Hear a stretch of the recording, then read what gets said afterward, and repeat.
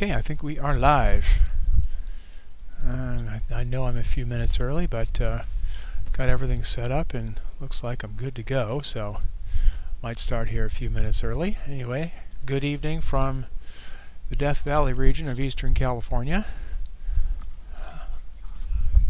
And I've got to shut off my speaker over here because for some reason the speaker turned on over there. Alright, so as I said, good evening from the Death Valley region. Got a little bit of a breeze tonight that seems to be calming down, so I think we're in pretty good shape.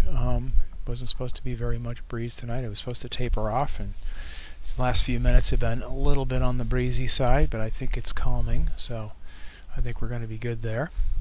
I think one of the first things that I can do is actually show you guys my setup. I don't often do that, and so let's see if I can't tell if this is showing or not, so I'll have to wait to see if it comes across in the in the stream. No, it's not. Okay, why is this no longer working? Huh, that's interesting. Okay, well, never mind. Then I will just have to do this the old-fashioned way and take it off my desktop. But one thing I haven't done in a while is kind of showed what, since I'm a few minutes early anyway, kind of show what my setup is. And let me bring that up here. Let me bring that up here. There we go. And then I can turn this off. Alright. And that, now you should be able to see my my little setup. So I'm using a 6-inch f4 imaging Newtonian, which is the little the white telescope there on the top of the mount. And it's a simple reflector telescope that works really well when you're using a camera. It's fairly fast optics, in this case called f4, or focal ratio of 4, which means it collects light a bit faster than a longer focal length telescope, which is good for a camera that's trying to hold a shutter open electronically or whatever to collect photons. And the faster the scope, generally the better it is for capturing images quicker. It collects light quicker than a slower, longer focal ratio, longer focal length scope. So this one is called an imaging Newtonian because it's an f4, which is fairly fast, and is ideal for use with cameras. And you can see it's on the black mount there that's kind of mounted at an angle, is a Celestron Evolution mount. It's a regular AltAz mount, altitude azimuth mount, so it moves simple side to side and up and down. And it's on a my homemade wooden wedge, and obviously a homemade cinder block pier that stays permanently polar aligned. So the base of this is pointed directly at the arm, kind of the arm of the mount is pointed directly at Polaris, or our north celestial pole, actually, to be more accurate. So it rotates perfectly with the sky because it's rotating on exactly the same polar axis as the sky, and so it tracks the sky much more accurately that way, again, for better imaging. So that is the setup that I am using tonight, and the camera I'm using is a ZWO ASI 533 color camera. And that is what's going to be bringing us our images. Now, right now, what I'm doing is I am in, this is a piece of software called SharpCap, and it is what controls the camera, collects the images, and even controls the telescope to some extent. And so that is what we're going to be using to control the scope and collect our images. And then Stellarium is what I am using to actually, it's a Planetarium software that has all of the objects in the sky, and I use it to actually send the telescope to the things that I want to send it to. And so tonight we're going to be doing, as I said, the Cloudy Nights January 2021 Observing Challenge, and which is basically almost all the really cool objects right around Orion, which is the dominant constellation in our winter sky.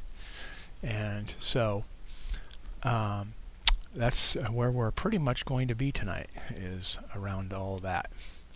And so let's see if I actually imported. I did not import.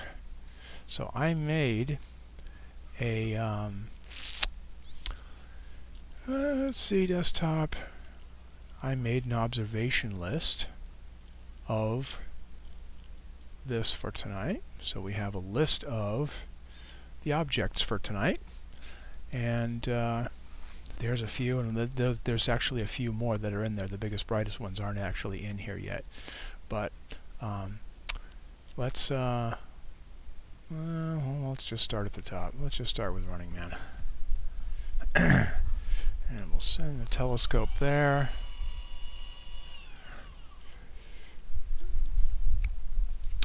And this is actually, the Running Man is actually the top star of the 3 stars in the sword of Orion. So neither one of the top 2 is actually a star. The bottom one is actually a cluster of stars. The other 2 are, well, they're both clusters. They're all clusters of stars, but this one has a lot of nebulosity in it. And I think this is it down. Oh no, that's probably M42. Okay, yeah, that's 42. So what we want is right up here. M42, we'll take a look at that later. That's the Orion Nebula. The Running Man, though, is up here. And so we're going to try and position the scope a little bit better to center on that. Bring it a little bit better to the center.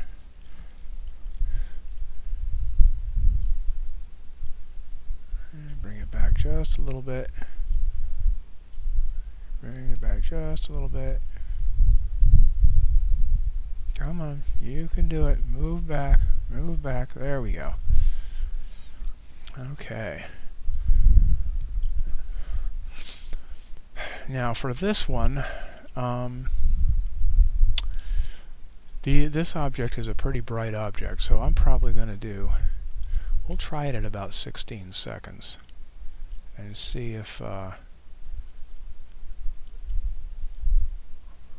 see what we get with 16 seconds, because these objects here, I know tonight I wanted to do some fainter, more extended I wanted to do some longer exposure work tonight. But longer exposure stuff really needs to be on very faint stuff. Because if you put, that's actually not too bad. You want to do long exposure stuff on really faint things, because that's what really makes them brighter. Holding the proverbial shutter open longer is what makes things brighter. And so, oops, and I forgot to unstretch. This is actually one of the reasons why I want to work with some of the sequences tonight. And so we're going to start doing that next. But this up here, this down here, ignore that for now. That's for later. No spoilers. But this is actually the Running Man up here. It's called the Running Man, which is a the whole region of Orion is a star forming area, and so this is fairly new, bright, hot, blue-white stars that are in that are starting to spread out as they've formed, and they're starting to spread out into space, and they are illuminating the gases that helped form them. So the gases that are still there, still remaining, that will over millions of years continue to coalesce and form new stars. But before these stars move out of the gas cloud, they illuminate it and create what's called a reflection nebula. And so that's what That's what the Running Man is a reflection nebula.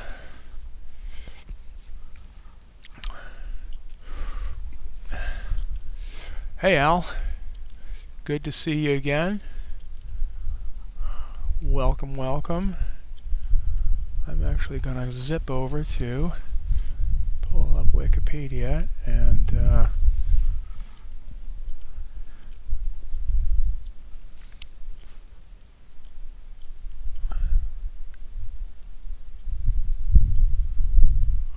NGC 1977. NGC 1977. Did I have that? Oh, 1977.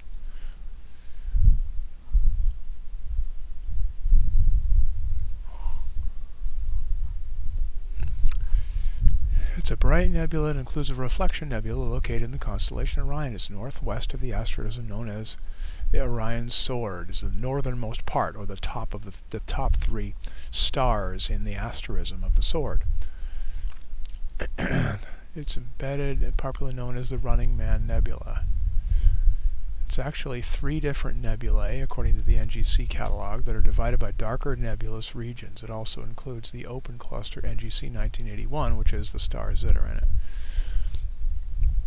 It was discovered by William Herschel in 1786. Okay. Let me actually... I need to set up a couple of things here that I forgot to do. Let's get those set up.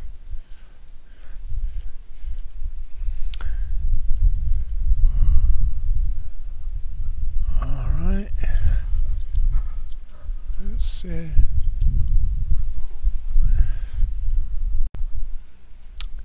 As soon as that image clears there, I will try and stretch this a little more. I seem to be getting, all of a sudden I seem to be getting a whole lot of noise in here. I'm not sure where it's coming from.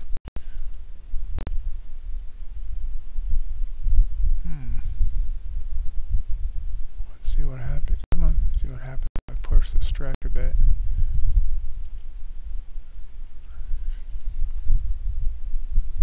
Oops, wrong button. There we go.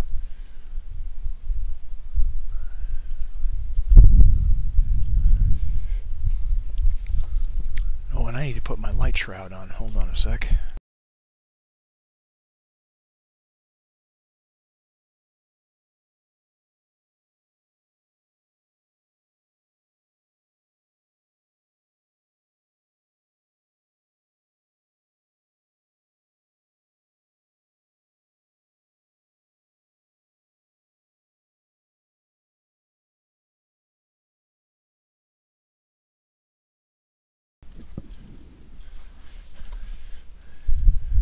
Okay.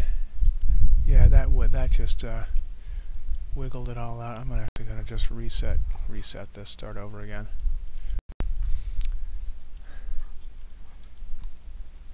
Because I should have paused the exposures when I did that, because it jiggled the scope. So we'll let it start over again and clean up a little bit.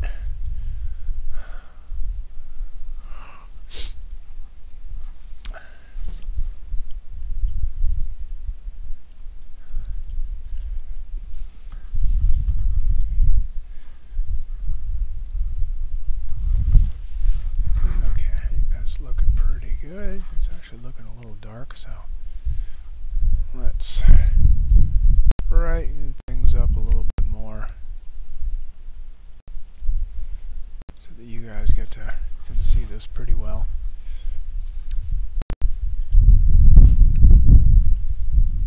As I said, we are getting a little bit of intermittent breeziness tonight, so some of the images may be a little wonky. You can see already I've got some oval stars in here due to the scope jiggling around a little bit. Yeah, you can see the higher these numbers get, the more fuzzy and blurred. Yeah, see, it rejected that one. The more fuzzy and blurred the the individual sub-exposures are. And so eventually, if they get bad enough, it'll actually reject them, which is the case here.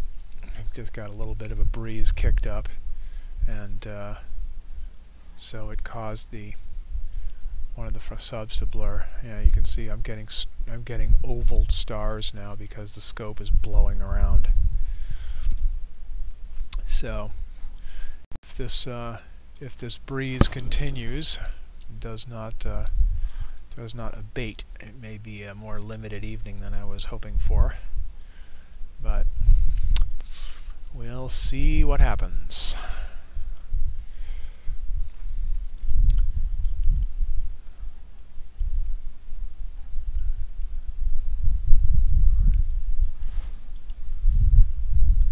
In the meantime, though, I think you can see it's coming in pretty well.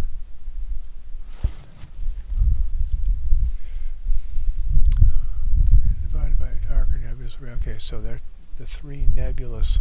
It's made of three nebula, three different ones divided by the darker regions. So I'm assuming what that means is probably this upper region here and this middle part, and then this bottom one, which are being divided by the dark dust lanes running through them.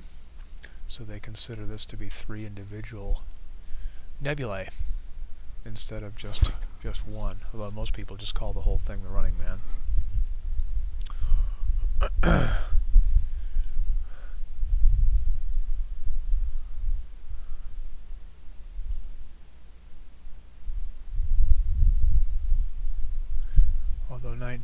Although one of the numbers, the number of the brightest part, NGC 1977, is used for generally the whole reflection nebula, or the whole little complex in there, even though they are technically, according to the catalog, three different objects. Most people just refer to it as one thing.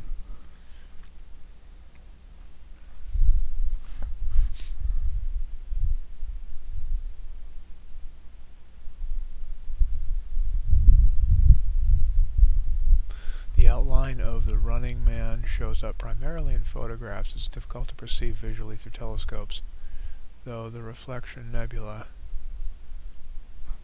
itself is visible in small to medium apertures in dark skies. It is a fairly bright object. Well, it's the top star in Orion's sword, so which can be seen naked eye. So it's going to be pretty good for any kind of amateur astronomy device. Even binoculars would be able to see it real well. So it's a pretty cool, it's a pretty fun amateur astronomer object, which unfortunately is being a little bit smudged and noised out tonight because of the breeze, but see how my color balance is doing here. Yeah, color balance is off. Color is off. Let's try that. Wow.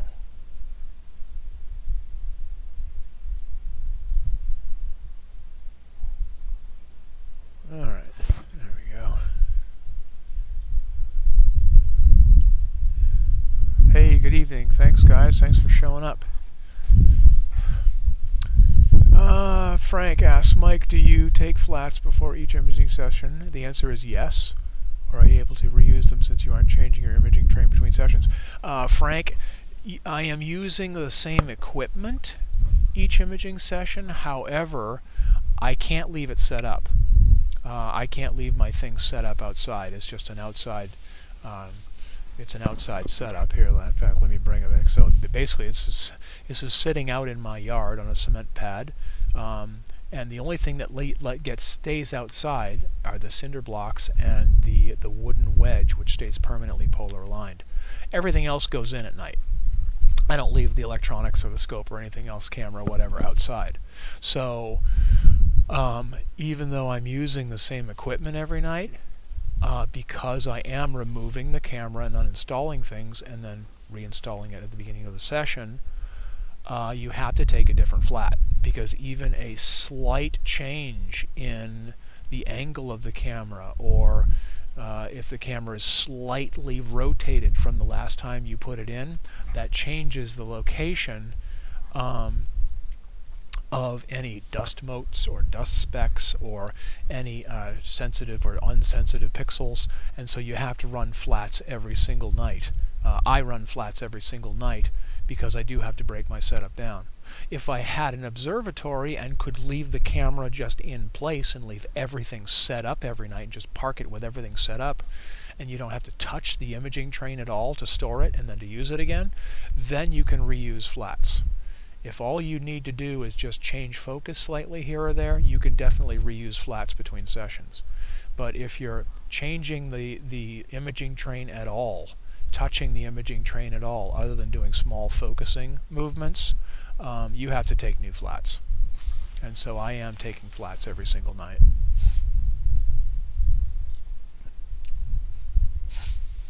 Hopefully, Sanjeev, that answered your question as well. It's a 6-inch f4 imaging newt, just a regular, cheapo Chinese-made imaging Newtonian 6-inch f4 on a Celestron AltAz mount that is on my homemade wedge and pier that stays outside permanently polar lined.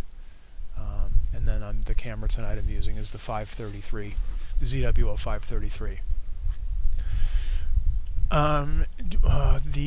For taking the flats themselves, Frank, I actually have an LED magnifier light that I clamp about 8 or 10 inches in front of the tube, and I place an opaque panel from a tracing tablet over the top of the tube, and take the flats that way, and it seems to do a fairly good job.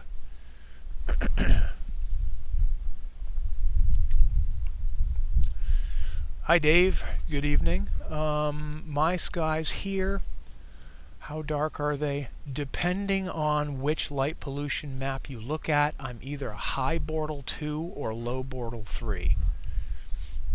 So, pretty dark by most folks' standards. I'm darker than most people's even dark sites here in my yard. So, I usually have some pretty good stuff going on. In fact. Okay, well, Running Man. The breeze has now just died off, and so it's I could get a little bit better on Running Man here. I'm actually going to start the stack over, see if I can get a little bit better on this, because if we can keep the breeze down, this will jiggle the scope a whole lot less, and this will come out a lot better. So we've had a little bit of a breeze here in the first 15 or 20 minutes. So that's kind of jiggled things around and mushed things around, and my stars turned into eggs, and the nebula kind of blurred. So maybe dealing with a little bit of intermittent breeziness tonight, but hopefully it'll calm down. We'll be able to do some nice stuff. I am hoping to be able to use as much as 60-second subs tonight, if possible, on some of the fainter things that we're going to look at. But if it's breezy, that's not going to happen. So right now these are 16-second subs that I'm using in this region, because some of the things we're going to see tonight, including the Running Man in this case, or the Orion Nebula, or the objects around Alnitak, Flame, and the Horsehead, those are going to take, those are bright objects mostly, and so they're going to take much less than a 60-second sub to bring those in. But this is turning out, now that the breeze has died off and everything is kind of still, this is coming out much nicer.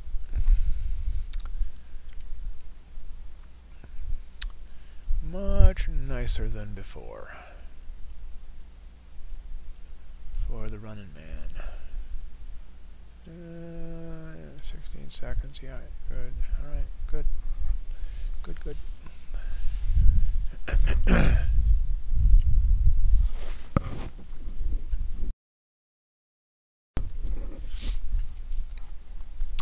But the whole Orion area is just so. And again, the Running Man, for those who've joined a little bit late, the Running Man is actually the top quote-unquote star in the asterism that is Orion's sword. That's this whole complex of nebulae here, which is actually 3 nebulas according to the NGC catalog. There's actually 3 different NGC numbers in here, because they consider each of these individual nebulae divided by this dark dust lane that's going through the middle. It's all called the Running Man, and most people just call it NGC 1977 to refer to the whole thing, but it's actually technically 3 things. So, but it is located in the top quote-unquote star of the Orion's sword. And there's just so much stuff in here to see, and we're going to be looking at a lot of this stuff around here tonight.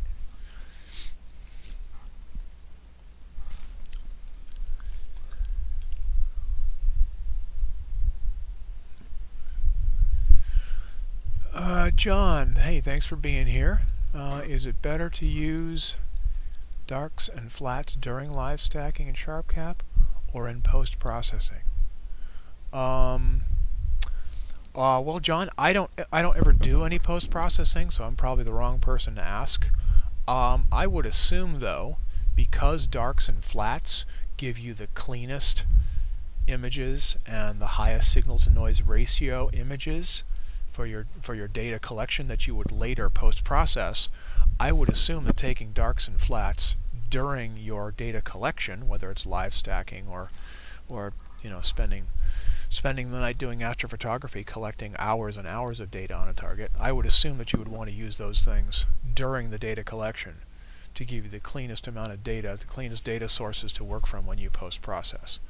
How much you can do after the fact, I don't know, because I don't do that. I'm a strict EAAer. I am not an astrophotography person. I would assume you can do quite a bit, but I don't really know for sure, because that's not what I do. Hopefully it answers your question. If not, go ahead and ask another one. I'll take my best shot at it. Alright. I'm going to brighten this up a little more. I notice I am getting some noise tonight in the background a little bit. I'm getting some blue speckles, but I think most of that is being eliminated by the compression algorithms used by YouTube. When you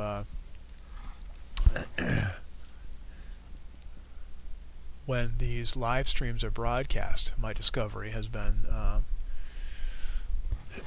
whether it's YouTube or Facebook or Zoom or whatever, they use compression algorithms to make the video flow more smoothly, to make just give better video performance, even if you have a flaky a flaky internet connection. And that compression causes signal loss, which in this case means I have to really brighten things up for you guys to be able to see them bright enough, and also eliminate some of the noise just by the nature of what it's doing. So in some ways it helps, in some ways it hurts, but what I've found is that it's just I just have to be careful and kind of push things, stretch things as hard as I can to make them as bright as possible for you guys, to overcome the signal loss that happens when these are streamed to you. So as you see, as I'm you can see as I'm going through and continuing to increase the stretch, that I seem to be experiencing some disconnection issue here for some reason. Well, hopefully I'm still live. I can't tell if I am or not.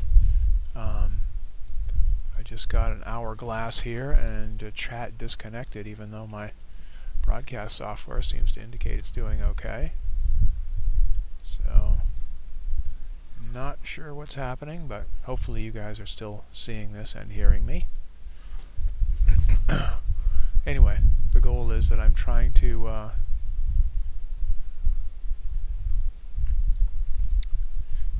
disconnected. Well, let's see. Let me refresh this page and see what happens.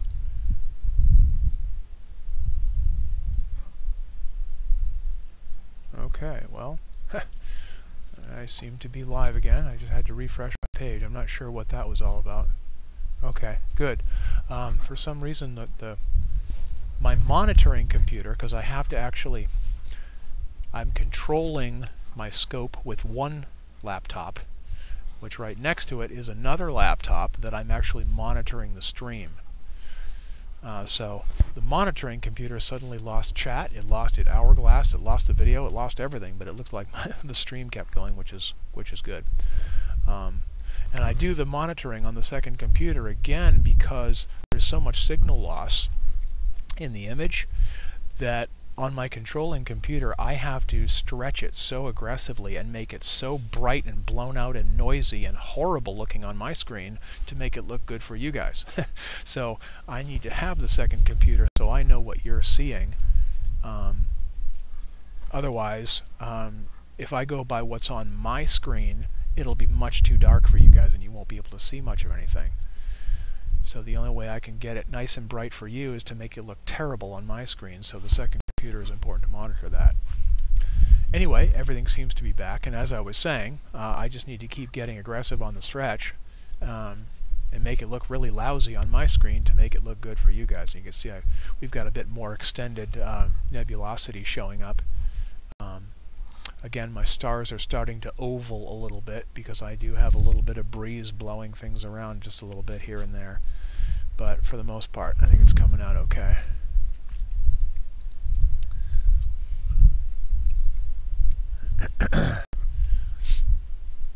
So hopefully I answered your question, John.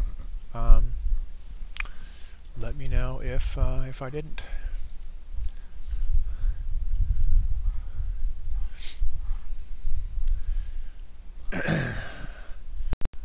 Okay, and let's see what. So we started off with Running Man, Witch Head, Lost Jewel, Barnard's Loop, Cosmic Bat. Okay, well let's see about the Cosmic Bat next. I don't think I've ever looked at that one, but this one looks pretty good. So I'm going to try. Also, I'm using. See, here is the dreaded disconnection notice. And this is what's been happening with my mount. CPWI just randomly loses connection. Sometimes I can hit yes a few times and it will reconnect and everything will be fine. But every now and again it won't reconnect, and the only solution seems to be power cycle the mount and realign. So if it doesn't come back here, that may be what I have to do. Celestron, so far, even though we've reported this on the Team Celestron forums, a number of us have reported this issue, so far no one has even acknowledged our posts. So I don't know if this is going to be fixed. We're 90% sure it's a CPWI issue, but yeah, because different people are getting this error message, whether they're connected wirelessly or connected via USB cable to the hand controller, or it doesn't seem to really matter how you're connected or what you're doing. CPWI seems to be the only common denominator.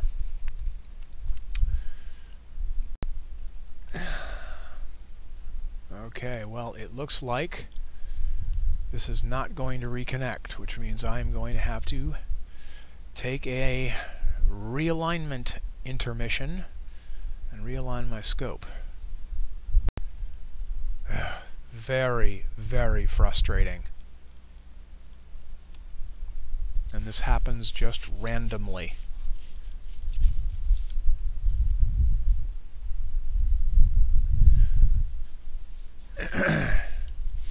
Yep, okay, well I'm just going to have to disconnect. Alright, so, but before I do that, so I'll just say no there, that will disconnect, and we can now save Running Man. So I'm going to go up and use my, now I have some scripts set up here, or some sequences, excuse me, in the new sequencer, the new SharpCap 3.3 sequencer. And my next, when I'm ready for the next target, I can do this, and it will save the current live stack, stop the stacking, set my exposure to 1 second, because I'm going to go my exposure to 1 second, set my gain to 600, because now I'm going to go look for another object, and then stops. And so that's what I've, so it has now been saved. And so now, but now I'm going to have to take a mount timeout here and power cycle my mount and realign. So go grab a coffee or something. I'll be back in a minute or so here.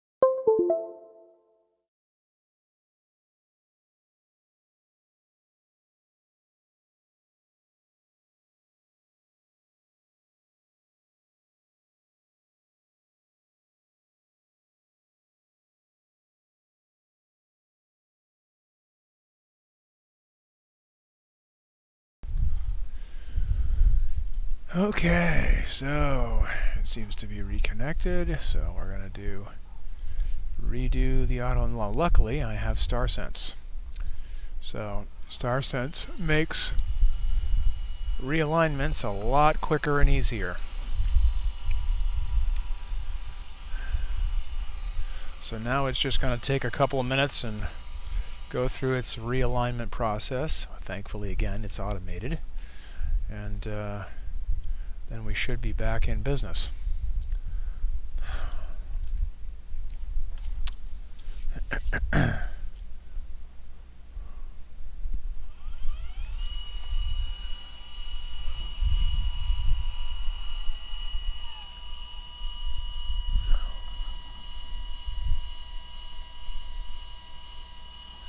Yeah, I really love my StarSense. I love it. I love it. Especially now that I'm having to do random realignments. It's yeah, I really love it. It saves so much time. I don't even have a finder scope installed on my scope. I never have to use a finder scope to do any star alignments. I never have to worry about my go-to approach direction on the. I mean, it's just a whole bunch of hassle solved by StarSense. I think it is just the coolest thing. And obviously it makes issues like this a lot more bearable, because I can just let it do the work.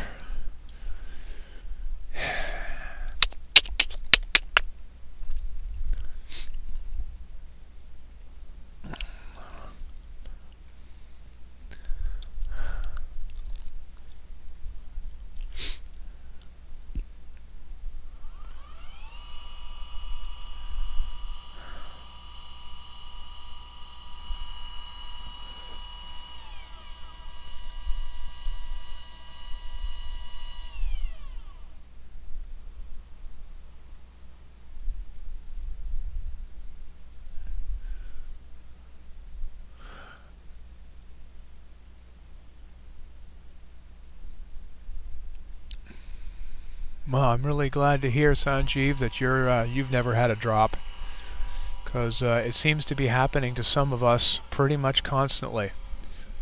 So I don't know. I don't know what the common denominator is.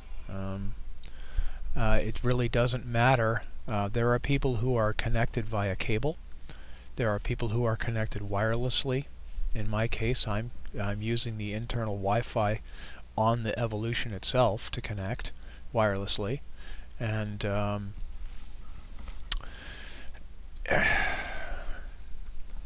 it doesn't really matter. It's the only commonality seems to be the CPWI. So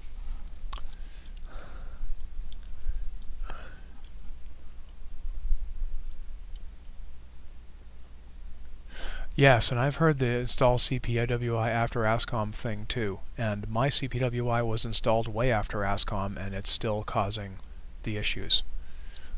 So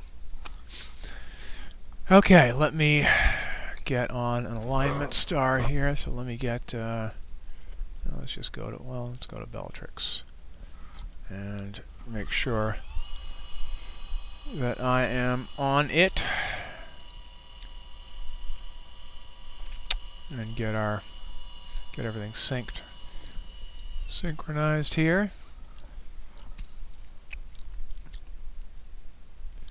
There you are, you pretty little star. Okay, let's put you in the center, so I've got you centered here.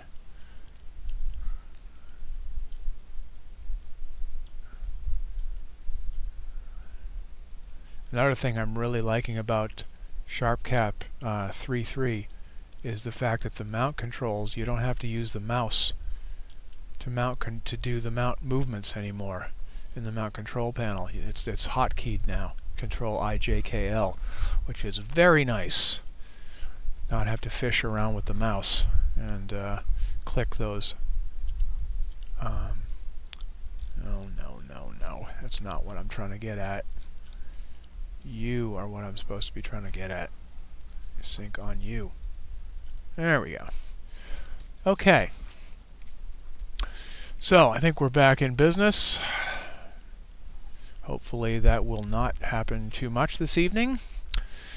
Okay, and so the next item, let's see what we're going to do next. Yeah, the Cosmic Bat Nebula. This one I have never imaged, so let's see what we can see here. Cosmic Bat. It looks like it's a pretty good size for my field of view at the 533. Yeah, it looks like it's right up in here.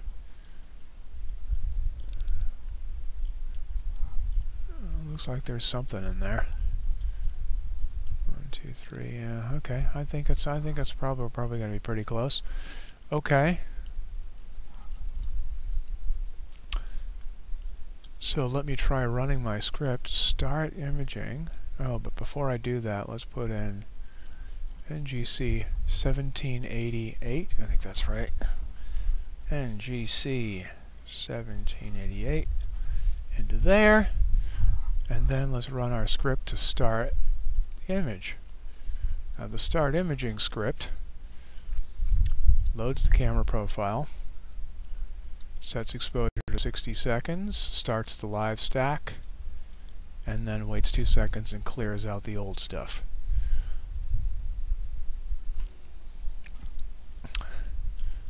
So, in this case, we're going to be trying 60-second exposures. The wind has died off here pretty much completely, so I'm thinking that we should be able to do 60-second exposures without too much trouble. We will see. Last night I was out here doing this, and 60-second exposures were coming in very nicely. Stars were nice and round and tight, so if the breeze stays down, we should be able to do this tonight. Good morning, Ollie, over there in Germany. Good to see you dropping by. It was pretty early for you.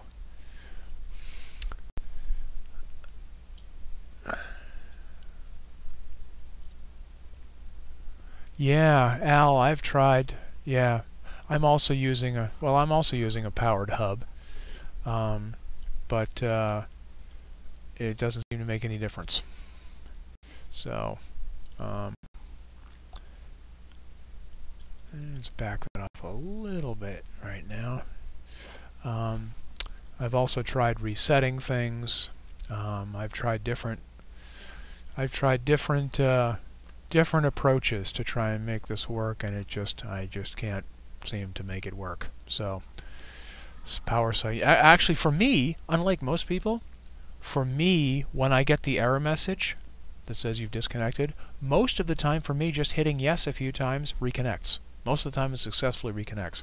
So usually I don't have to do anything more than that. But more and more, I don't know. Well, we'll have to see. We'll have to see what happens. Okay. You are supposed to be down. Okay. Okay, so again, this is NGC 1788, the Cosmic Bat Nebula.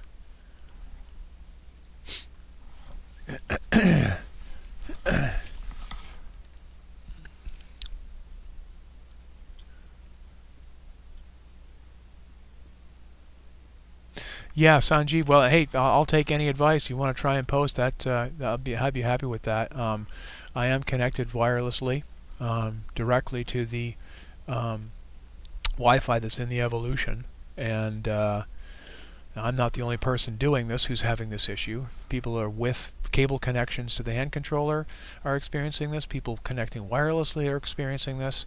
I actually don't even have the hand controller connected. It's not even out of the box. I'm just connecting wirelessly to the Evolution mount directly, wirelessly, and I don't even bother to use the hand controller. I don't even have it connected. I don't really need it. So, I've heard other people. Noah has suggested, yeah, it's the drivers for the USB to serial that are in the bottom of the hand controller when you plug in. And for me, that's not the case because I'm not using the hand controller at all. So people have tried different things. I have yet to find a sequence that solves it for me. So I would be interested to see what you have for a Wi-Fi solution. I'm certainly up for trying anything.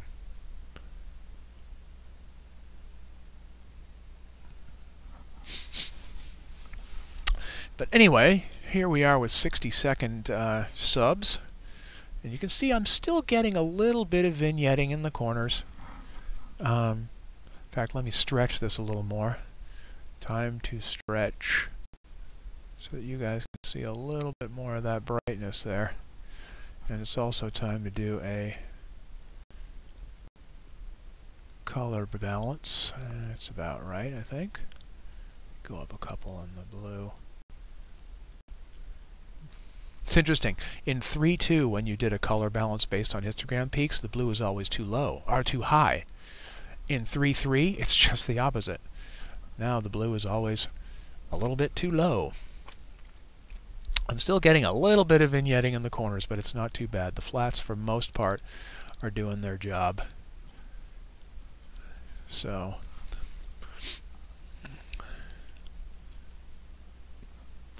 yeah, Ollie, the wedges, well, wedges are a total pain in the neck to set up.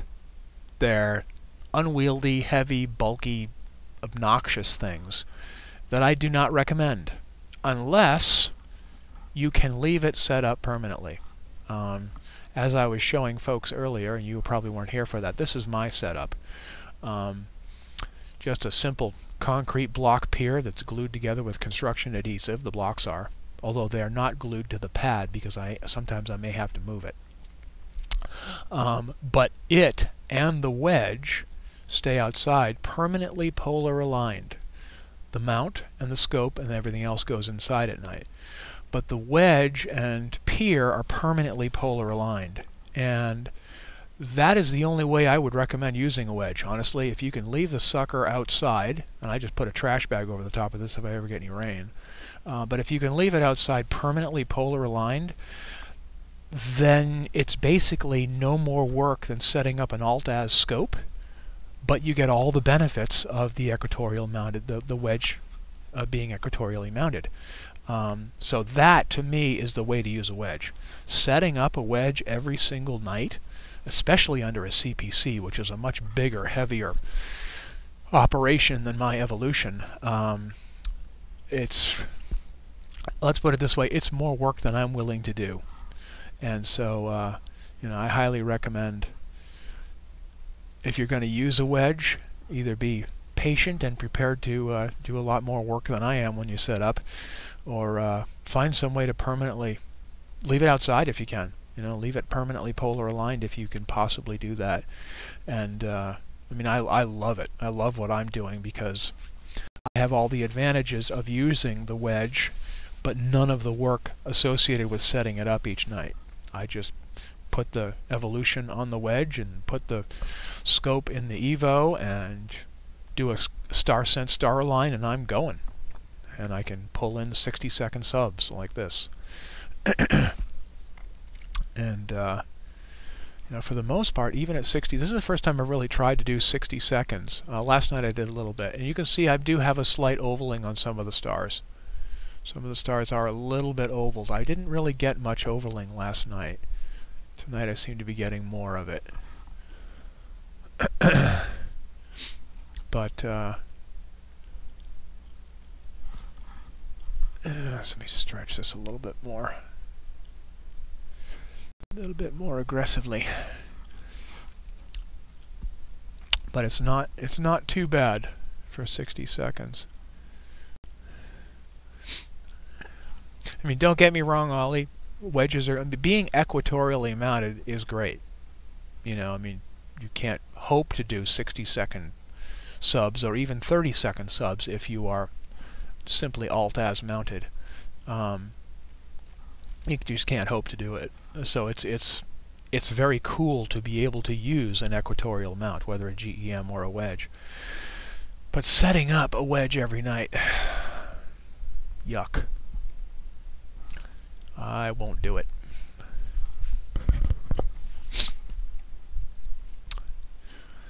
Okay. Cosmic Bat Nebula. 1788. Oop, and we got a satellite zooming through the upper right-hand corner. When this next sub comes in, it'll complete its path, zooming right across there. That's pretty cool.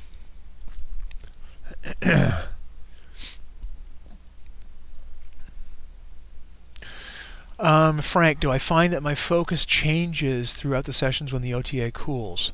Not that much.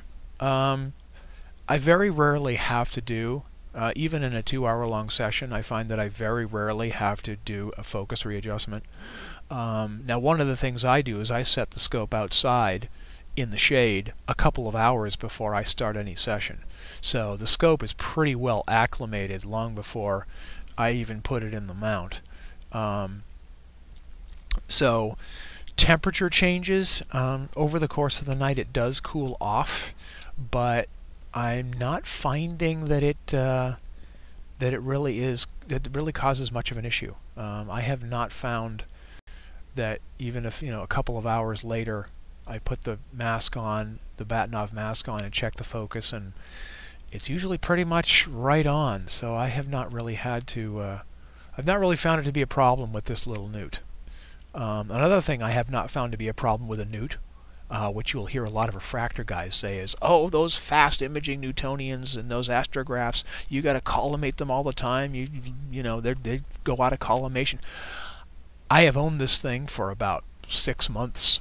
I've done easily 30 sessions on it, and I've only had to recollimate once.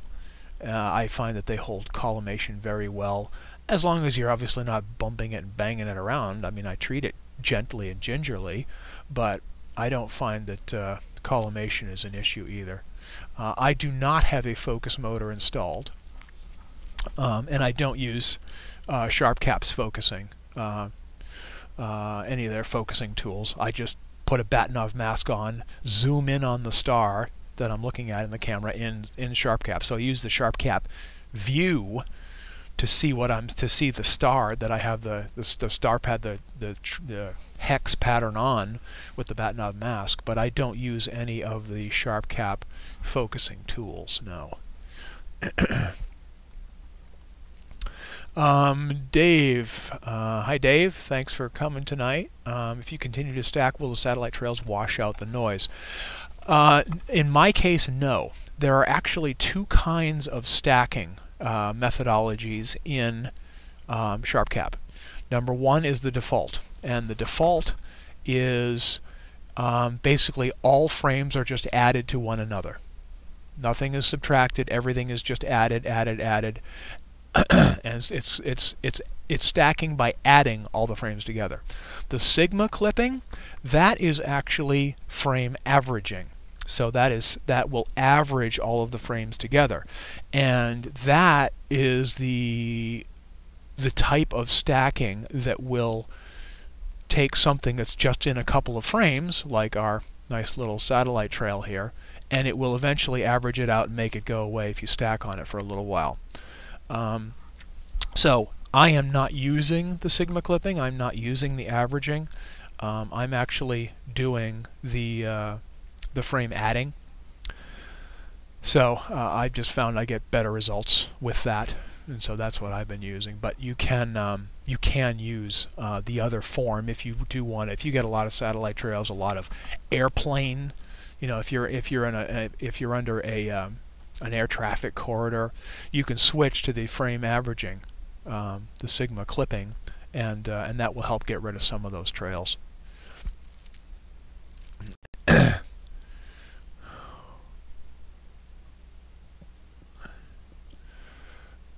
Frank, you said you messed up your EVO's collimation? What do you mean your EVO's collimation? So an evolution is a mount, not a scope. Do you have like an SCT on your evolution, like an Evo 8 or an 8 HD or that kind of thing? I'm assuming that's what you mean. You got bobs knobs for your scope, and anyway, you can clarify that, but that's probably what you mean. Yeah, it's an Evo 8 SCT. Yeah, okay, that's what I figured. Yeah, yeah, most people swear by bobs knobs, so I don't know. I've never used them. I've never had a scope that I needed them on. I'm a Newtonian guy. I don't like refractors. SCTs are really nice. They are they're jack of all trades. They're really great. But as an imager, I like imaging newts. They're just simple and effective and do the job. In any event, we've been on our little cosmic bat nebula here for about 14 minutes, so that's more than enough. So now I am going to go into my sequencer and do the next target. So again, that'll save my current target, save my live stack, stop the stacking, set my exposure to 1, gain to 600, so that I am now ready to move on to the next object. And I also want, as they don't have the ability to do that, I also want to have the zoom restored to 20%. I want to be able to restore a zoom level, and they don't. I've requested that that be added. That's not a functionality that's currently in the beta, but I've requested that that be added. So, witch head. Now, witch head is a big deal. I don't know if there's a whole lot of point in me doing witch head. It's way bigger than my FOV. So, I don't know that it's really worth me trying to do this. Maybe I'll just focus on this star. I'll just go to this star. And, oop. Oh, look what happened again. Look what happened again. Okay, but this time it reconnected. Okay. This time it worked. Okay, so now we could be able to do this. Put the scope on there. See, most of the time that's what happens. When I get the disconnect notice, most of the time when I say yes, it works. So I don't complain too much, but now and again I do get the opportunity to... boy, this is a faint one, isn't it? Let's see what we got here.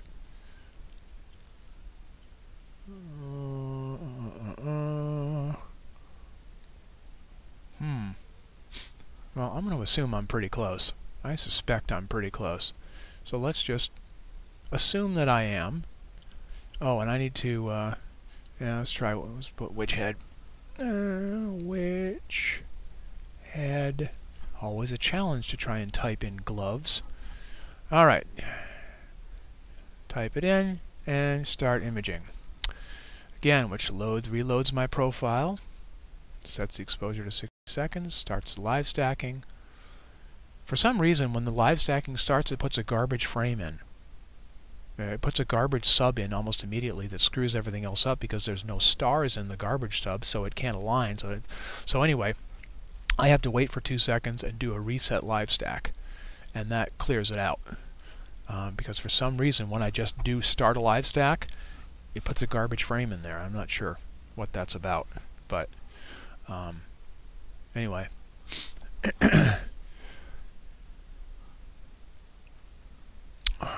Let's see. Let's see if we're close here.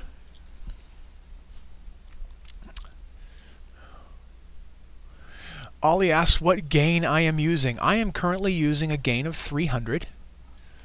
That seems to be about right. Since I've gone to 60-second exposures, I could probably even turn that down if I wanted to.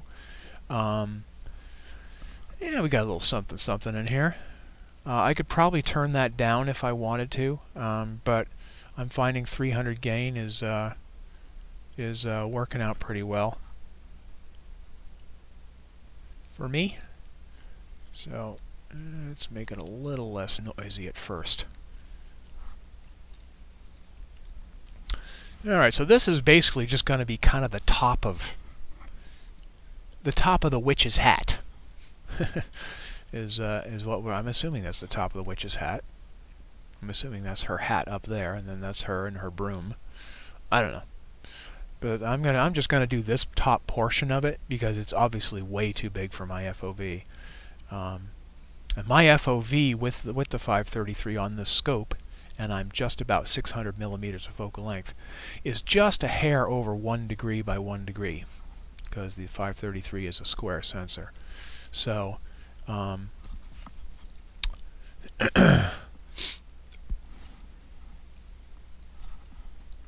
it's but obviously the witch head is a good 3 degrees across, maybe even more.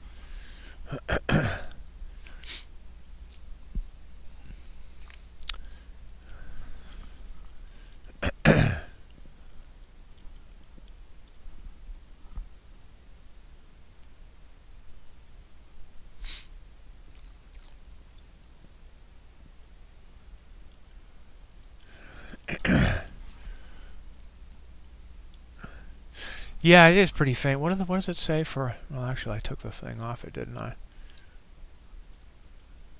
And which head? Surface brightness of almost mag 18. Wow.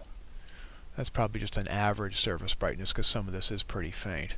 I'm doing kind of the brightest area, so I'm kind of cheating.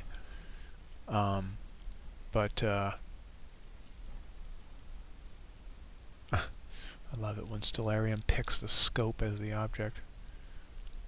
No. You. I'm kind of cheating by doing the brightest part of it. So yeah, it is showing up for me, and that which is not to discredit the 533. The 533 is a pretty darn awesome camera. So it's super sensitive and no amp glow. It is a bit of a noisy camera, so you always do want to use darks with it. Lights are also a really good idea. Lights. Yeah, lights are also a good idea because that's actually the image frames. But flats are also pretty good and pretty important as well. But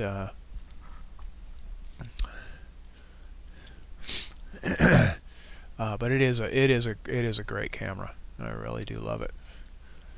In fact, I can stretch much more aggressively with the 533 than I could with other cameras. And what I actually found when I tested, last night was the first night I actually tried using 60-second sub exposures, and what I found is that I expected everything to be brighter. But what I'm actually finding is the objects aren't necessarily brighter, but it does a much better job. The longer integration time, the longer exposures actually do a really great job darkening the background better. So I'm getting better contrast in my images, even though the objects are not really brighter. The sky background, every time a sub completes, you'll see the sky background darken and darken and darken. And so the longer exposures are actually giving me much better contrast. Now maybe the objects are the same because my histogram adjustments are making them about the same and everything else is dropping off, and so I don't know. The signal to noise ratio, the contrast seems to be higher. The signal to noise ratio seems to be higher. So the longer exposures are definitely having their impact. They're just not quite in the way I expected. But maybe it's my own histogram adjustments that are causing the objects to not be brighter, but everything else to be darker. But the end result is the images are definitely coming through better with the 60-second as opposed to the 32-second that I've been doing up to this point. So.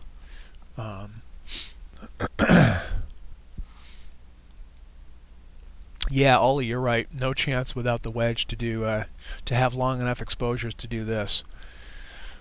Yeah, even with the 533, I don't think it would pick this up in much less than 20 seconds, maybe even 30. So, which is for a lot of people say they could do. Yeah, I could get close to 20 seconds just using the Evo by itself with no wedge. So I found 16 seconds to be totally workable and would keep my stars around. If I went much more than that, they started to oval. Or the field rotation started to streak stuff at the outer corners. But some people say they can get as much as 30 seconds. So, I don't know. Depends how hard you want to push your AltAz mount, your CPC, to get this. But I would think it would take at least 20 seconds of exposure to be able to get something this faint. And to get you the signal to noise ratio that you need. And look who's coming right through the image. Another satellite coming right on through. Yay.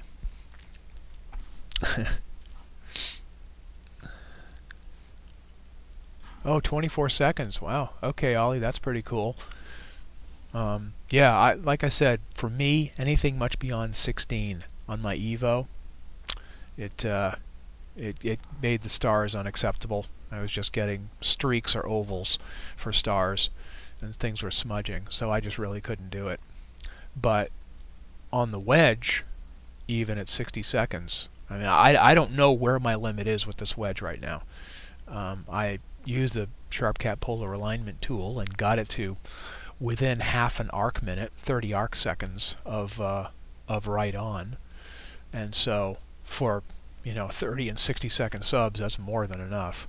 But I haven't tested yet to see exactly how far I can push it. So we'll see. I mean, even sometimes I do get slightly ovaled stars. I do get slightly ovaled stars even with even at 60. Yeah, see, they're ever so slightly ovaled, but not enough to complain about. So.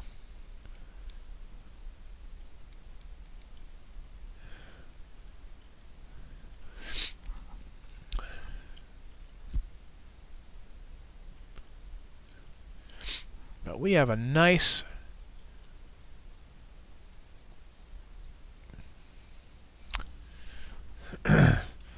satellite interloper going right through here.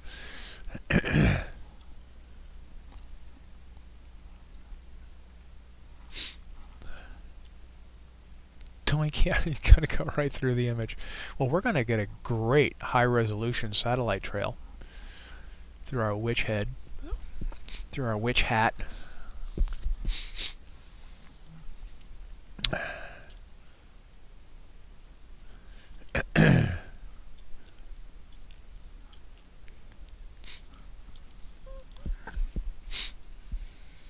I think another thing I want to do is set up a I want to do a sequence to set up a dither, a manual dither, where you pause the live stack and then you move the scope just 50 pixels or something, and then you keep then you resume the stack again. Some people, Corey Mooney likes doing that. He does manual dithers on his when he does live streams, when he's doing his EAA, because he has, with his 294, he has hot pixels that show up, and it helps get rid of the hot pixels. Again, they get averaged out. But I think I think in that case I would have to use the averaged stacking to do that, because then otherwise, if it's just additive stacking, the manual dither wouldn't work. So never mind, I'd have to go to a different type of stacking to do it, which wouldn't be a showstopper, but let's see.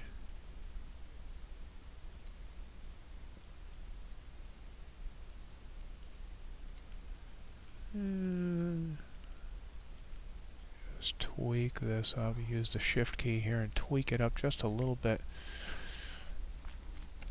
Stretch it just a little bit harder.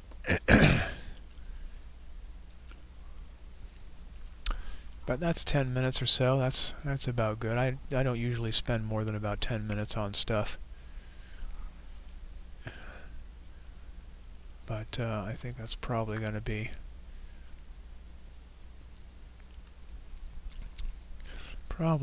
good. Yeah. Okay. Well, there we go. That's pretty good. Witch head. Come out pretty nice. This is the kind of thing that you can take a little extra time on. The more time you take, the better it comes out. You could even do a little full screen action. Get rid of the SharpCap.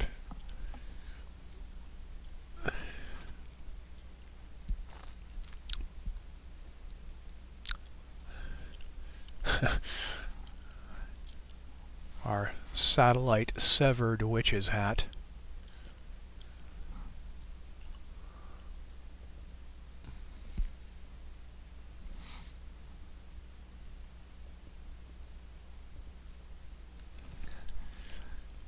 There are some nice little dark lanes in there, though. Some nice detail here and there.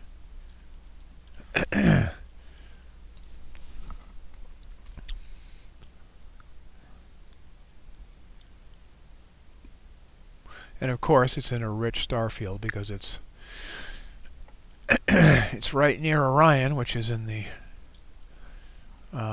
one of the arms of the Milky Way. So we got a big, rich star field. Okay. Let's see what our next thing is going to be. Next target.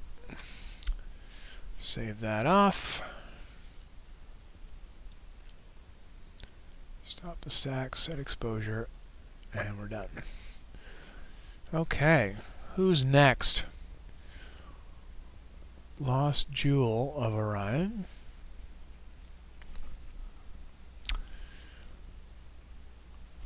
Okay, yeah, so this is going to be, well, we might as well just do, let's just do, well, if I try and do 42, M42, which is the big, bright Orion Nebula, if I try and do that at the same time as this, I'll never be able to get this, because it will just completely blow. If I set the exposure up high enough to get this, bring this much dimmer thing in, it'll blow that out. So I think what I'm going to do is I'm going to try and move M42 out of my frame. And there you can see it up here, just the bottom part of it up here. I'm going to try and move that out of my frame. So again, I'm going to go Control K and try and move that sucker out of my frame. Why is it not responding?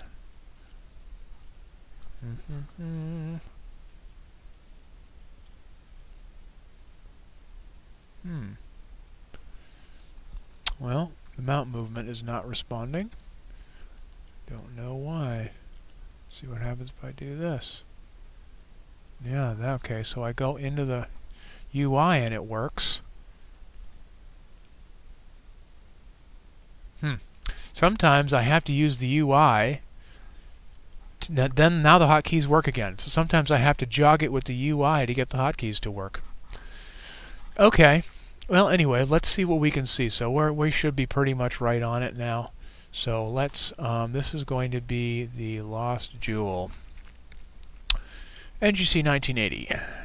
NGC 1980. Yes, okay, very good. And now sequencer and start imaging. Now again, this is a really bright area, and so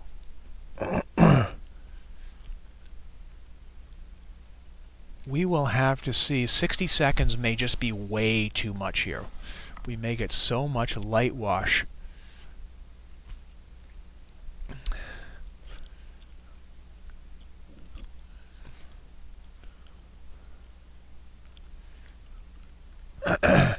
That it may just totally blow it out, but we'll find out.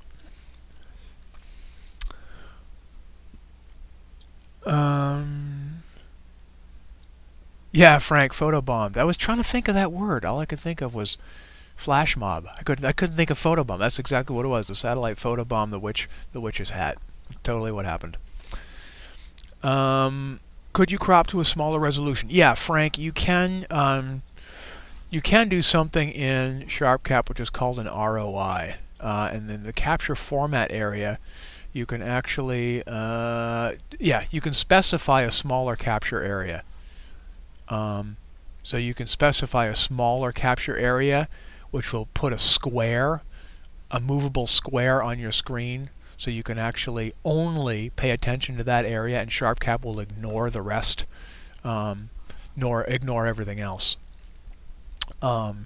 So you can actually crop your camera to use something smaller. Now, as expected here, we're getting a lot of, the whole bottom of M42 is still in there, and it's creating a whole big thing.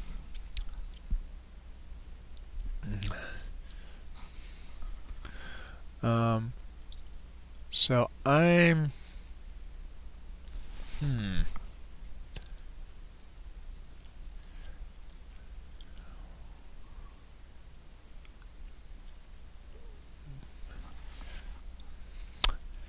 well, it's almost inseparable from M42. You know what, let's try. Let's stop this.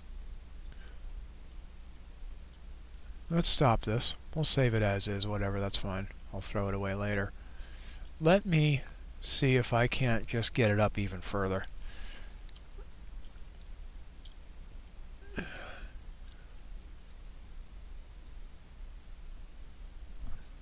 Come on. Again, the hotkeys are not working. Not sure why that is. Okay, I need to close you, I need to open you, and I need you to go up.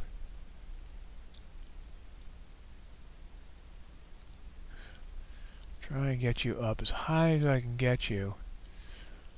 So we're in the top of the very top of the sensor. Alright, let's try that. Start imaging. let's try that one and see if we don't get all that garbage at the top. Well, garbage. M42s. That's beautiful garbage. But let's see if we can get all that light out of the top so that our 60-second exposure can hopefully pick some more of that up. Some of the much fainter nebulosity around the lost jewel. We'll see what we can figure out. Sanjeev asked, do you use plate solving for centering? Yes, I can. I have ASTAP installed, and I do use that for plate solving when necessary. It's pretty rare that I use it. Number one, because my star sense alignment it seems to be pretty accurate, and it gets things in my field of view 98% of the time. Certainly within the field of view, about 95+% of the time with the 533, which again is a 1 degree field of view.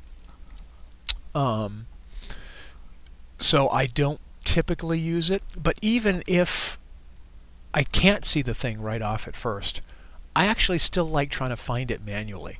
Somehow, to me, looking for something that I'm not sure is it there, and looking and finding it kind of harkens back to my old visual astronomy days. To me, that feels more like astronomy than just clicking a button and letting a machine find the thing for you. So, you know, that seems to take some of the fun out of it, some of the astronomy out of the equation for me. So I like trying to find it on my own anyway, even if I don't see it right away. So generally the only time I use plate solving is if I can't see it and I can't find it, you know, even increasing the exposure a little bit and stretching the histogram, the display histogram. If I can't find it, then I will use a plate solve, and I use ASTAP, which is very, very fast.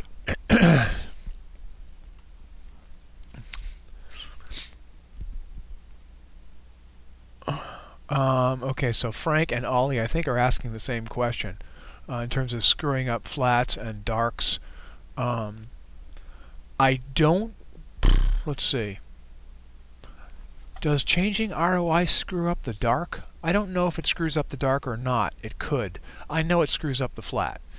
So yes, I think you have to decide your image size, your resolution, your binning, your format, all this, you know, all the stuff that's up here in the capture format and area. You have to. I think you can't change any of this. If you change any of these things, you have to redo your flats. So I think you have to make sure your binning or your capture area or your color space or any of that stuff, all that has to be set before you can actually do your flats. And if you change any of those, you have to redo your flats. So yeah, doing an ROI definitely does require that your flats need to be redone. And I got a computer that needs to be plugged in, so we'll plug you in.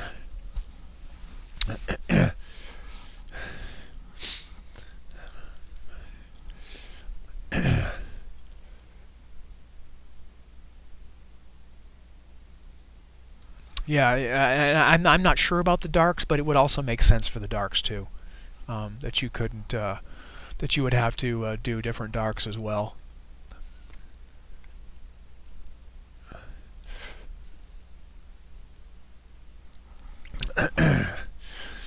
Well, what are we thinking? The lost jewel is definitely there. I don't know how well we're getting it still. There's still 42 is still so bright that you know, maybe what I want to try and do, I can try saving this. We've got about 4 minutes here. I could try saving this, and maybe what I'll try and do is I'll do the same thing again, but we'll drop to a 32-second exposure, and we'll see if we get something any better. But we'll do, you know, 5 or 6 minutes on this, and then see if we can't.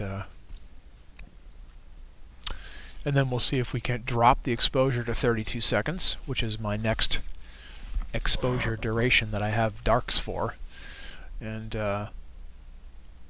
see if that doesn't pick it up a little bit better. The the stars are certainly very bright. Of course, this whole region, like I said, the whole Orion region is just a huge star-forming complex. All these bright blue-white stars are just everywhere in here because they're all just really, they're babies. They're newborns that are just leaving the nest and starting to move out into the universe.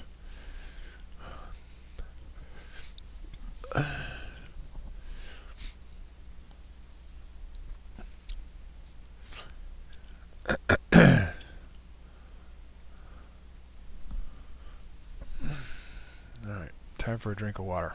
I think I'll mute this so you don't have to listen to me slurp on water.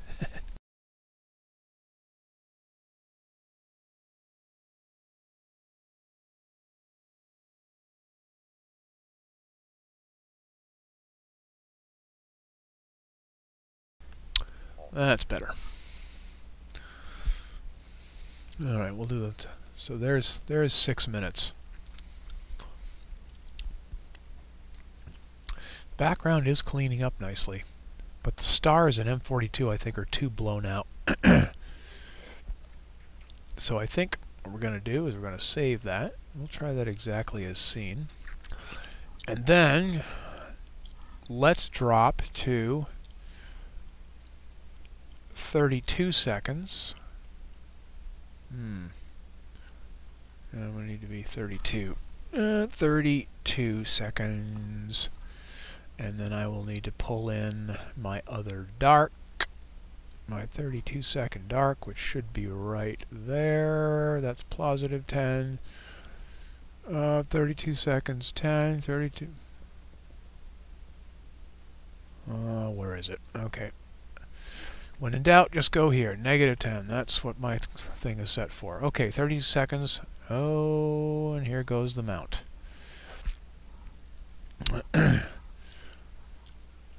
Here goes the mount. Okay, well let's go away. Go. Let's. Okay, now CPWI is not even letting me do anything. Clear this. Okay. This disconnect issue is just truly frustrating. But it looks like it took again.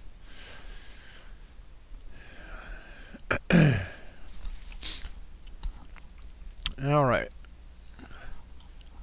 Now, of course, this looks terrible because the histogram is still set up for the 60-second exposures. Let's get this fixed. See if we can't... No.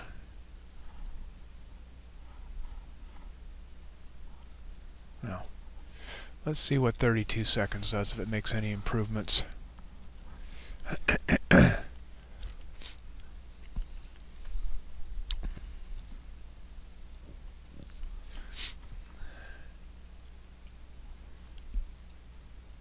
Everything is definitely dimmer.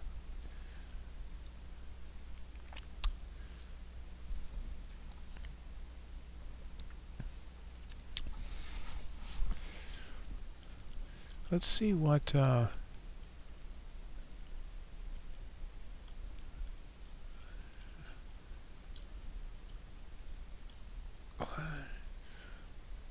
let's see what Gary posted for a picture. I wonder if he posted a picture for this one. When he put up the challenge. See if he actually has a picture with it. Yeah, it's gonna take a minute to.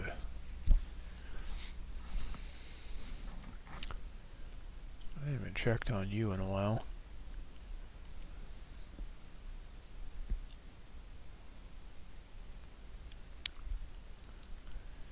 Come on, you're getting there.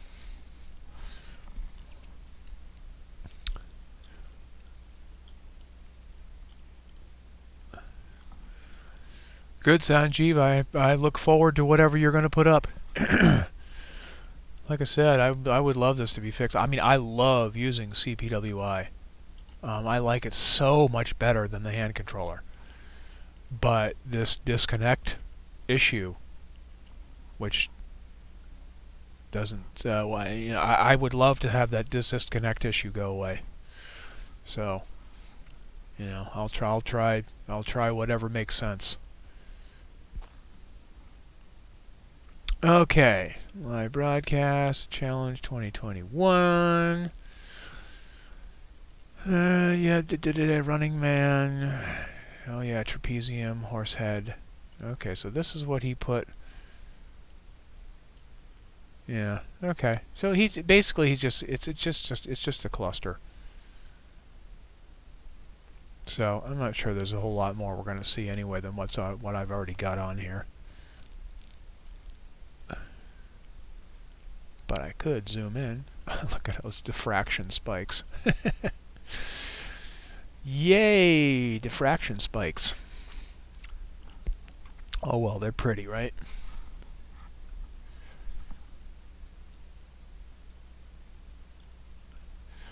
Even if they are gigantic. Let's do a color balance on this.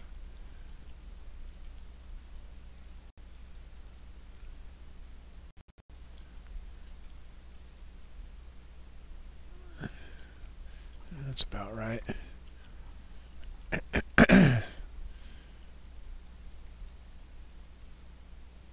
Well, there's actually 2 stars in here because there's 2 diffraction spikes out here.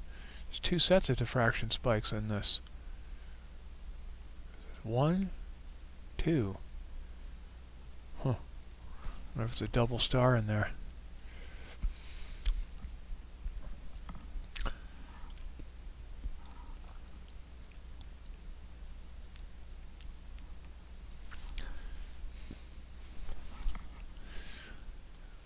So let's see. Let's compare this to the other one. Captures tonight. What are we on? This is 1980. This is 1980.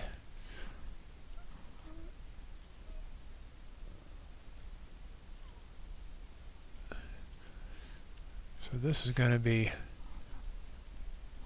what we got in 10 minutes.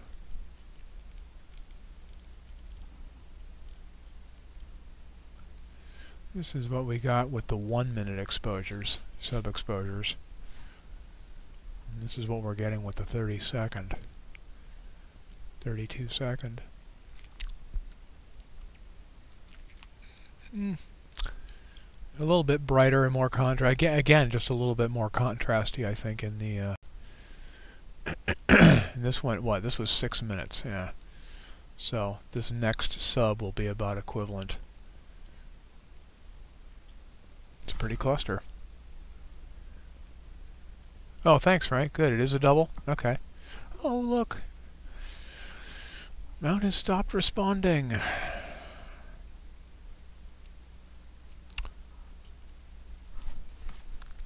Yeah. Make it go away.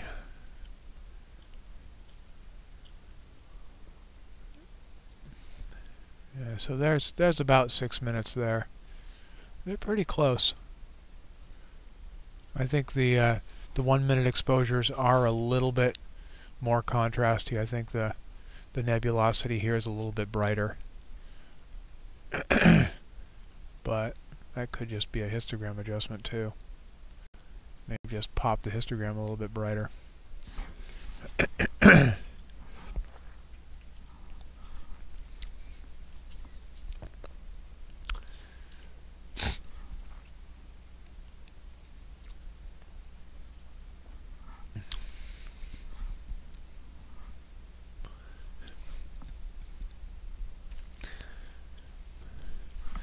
They're pretty close. Yeah, again, I think I'm getting more contrast. It's darker out here. I think I'm getting more contrast in the fainter nebula areas.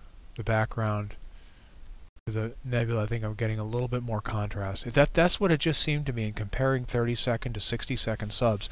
I'm not seeing a huge difference in the objects, but they seem to be just less noisy.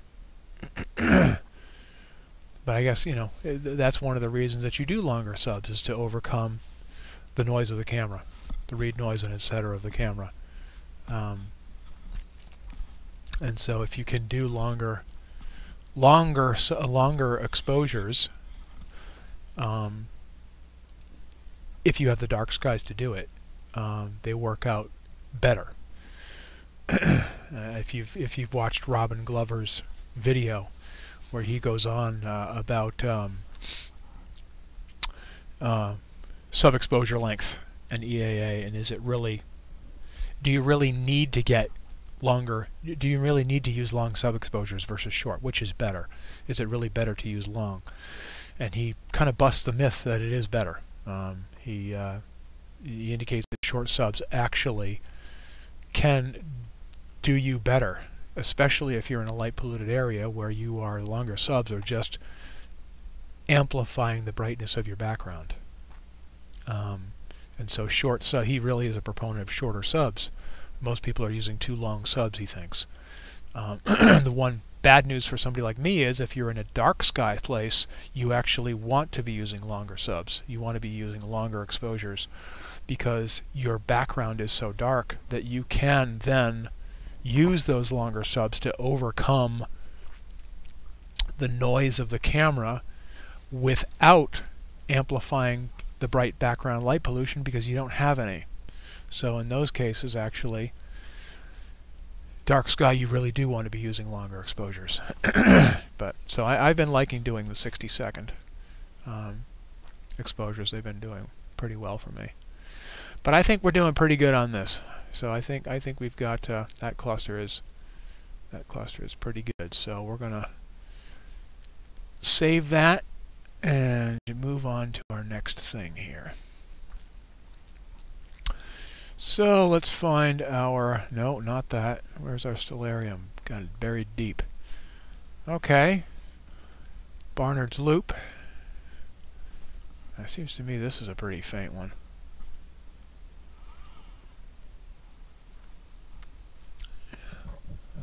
Barnard's Loop. Now there's not even an image in Stellarium as to what the heck this is. So, see, I want to have the script to be able to reset my zoom too. Hopefully he'll be able to do that. Let's see. Okay, so we got some... Yeah, so I think some of that is this stuff here. Let's try stretching the display histogram.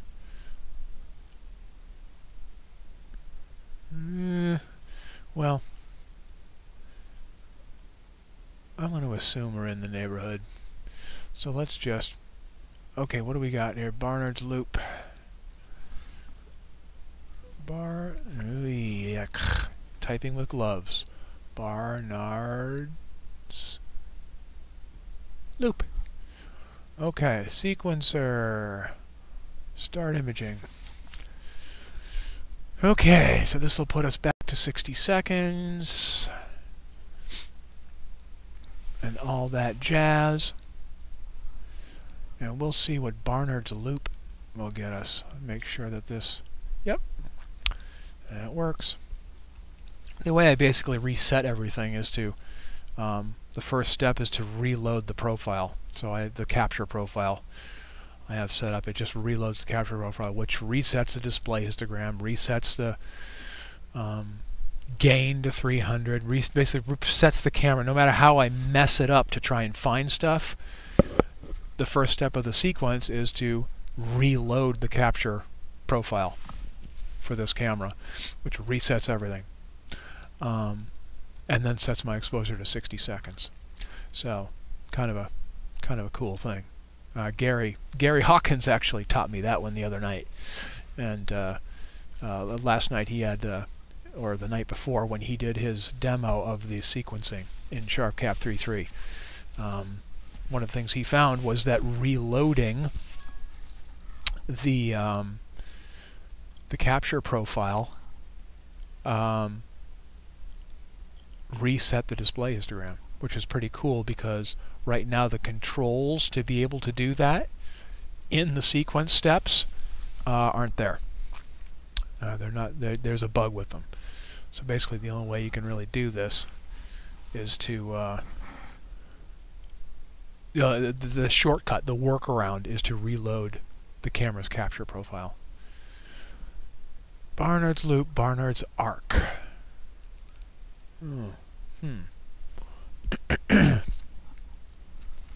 Well, this is, yeah, so this cluster here, this is definitely it.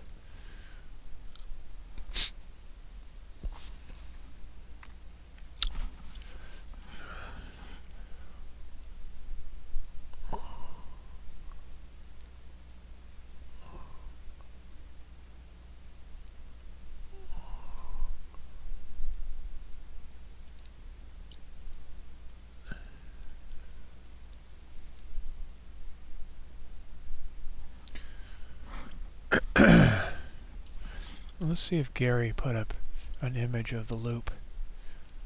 No.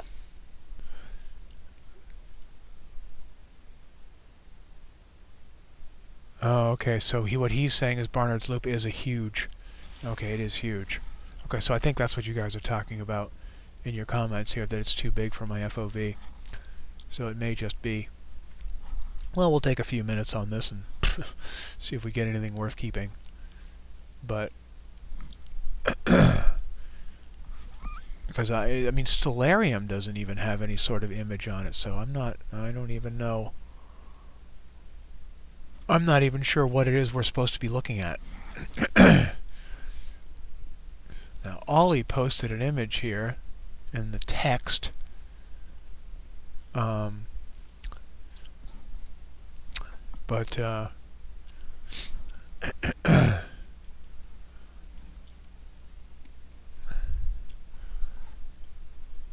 I can't click it, so I'd have to. Anyway, I don't think it matters.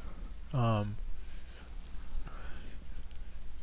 think it's just too big a region anyway for me to deal with. Let's see what Wikipedia says about it.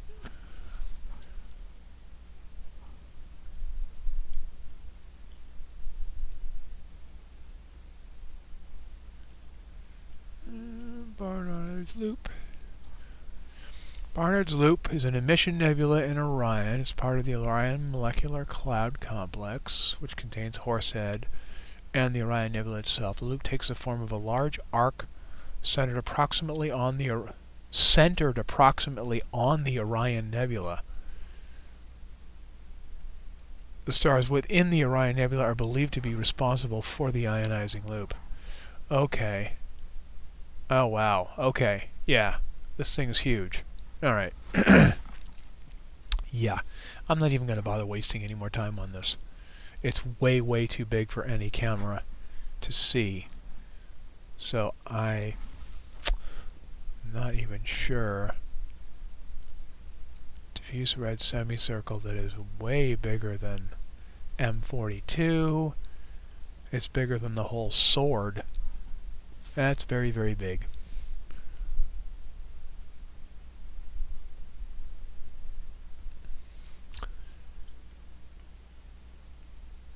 It's about 1 to 300 light years across.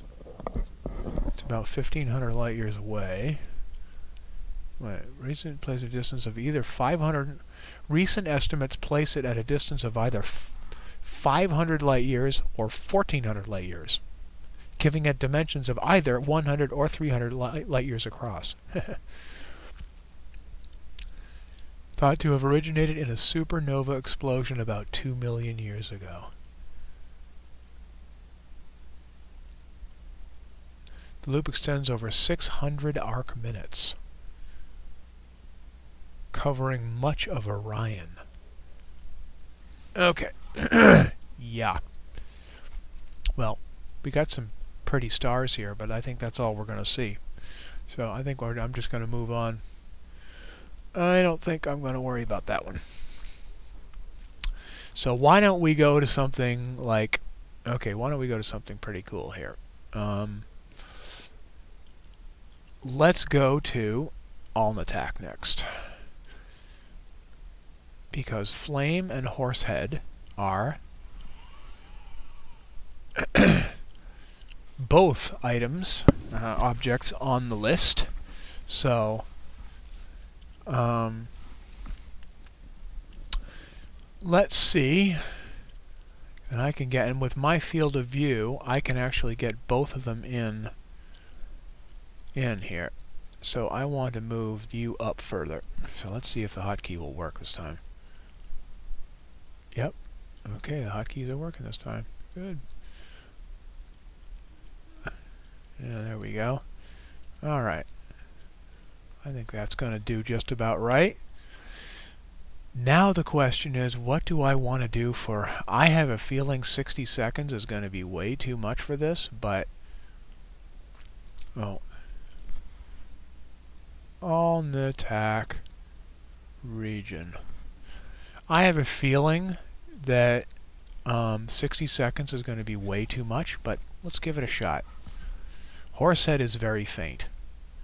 So Horsehead I know would respond really well. But AltAz may be so bright. Oh, see ya, Sanjeev. Thanks for stopping by. And I'll see you on the forums. And Ollie requests M78. Okay. Well, we'll see what we see when we get through with all these. We'll do M78 when we get through with all this stuff here. And hopefully we can knock out Flame and Horsehead in one go here. I did this the other night and it turned out pretty well, but I was doing it at 32 seconds, not at 60. So we'll have to see what 60 seconds does. AltAz may just be so blown out that it may be like looking at the sun and trying to see a nebula next to the sun. Well, not too bad.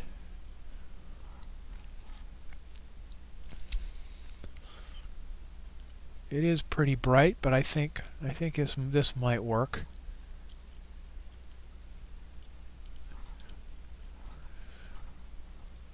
And we'll let it get a few subs. The color balances out, but we'll let it get a few subs, and oh yeah, let's just pull the color balance in a little bit.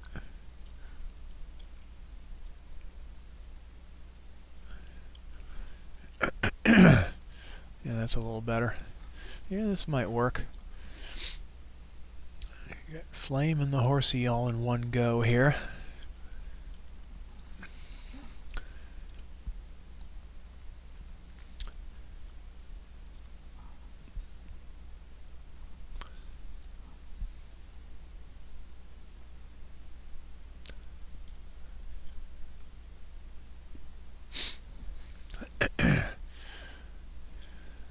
Now, obviously, the fainter part of these are, once again, something that could stand to spend some time on. But the more time we spend, the brighter AltAz gets and more blown out, so kind of limited. If we wanted to do just really Horsehead by itself, we'd just move AltAz out of the view entirely and just do Horsehead. But I think this is going to come in pretty well. A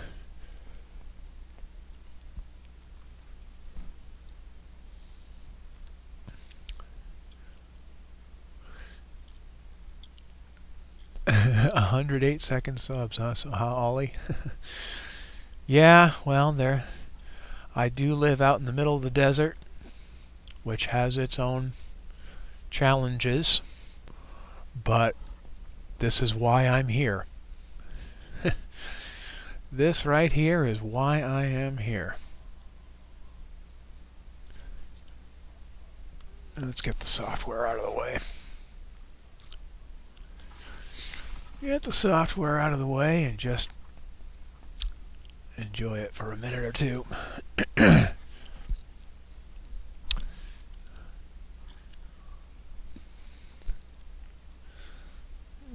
Okay, yep, my black, so histogram is out just a little bit.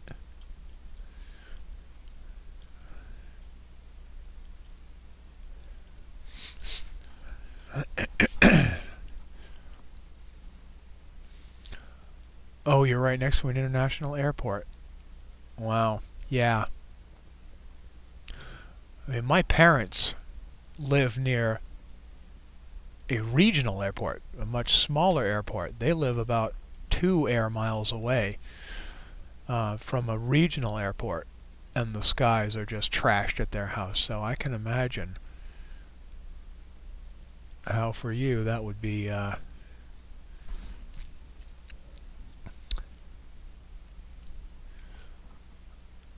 pretty lousy.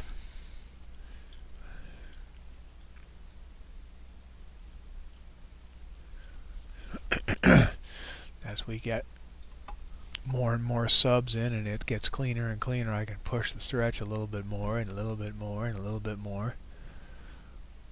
It brings out more of that nebulosity.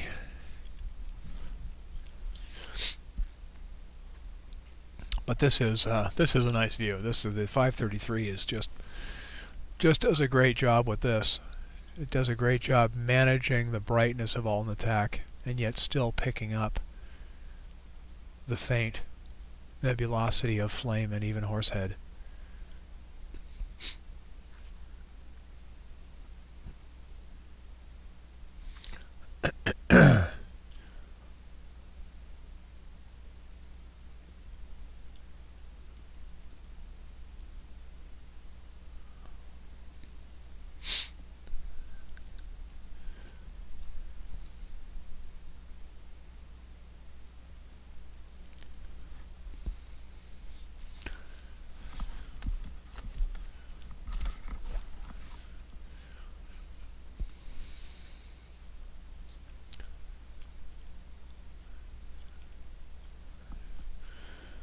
CPWI's hanging on. Mounts not disconnecting, so only once have we had to do a realignment, so that's good.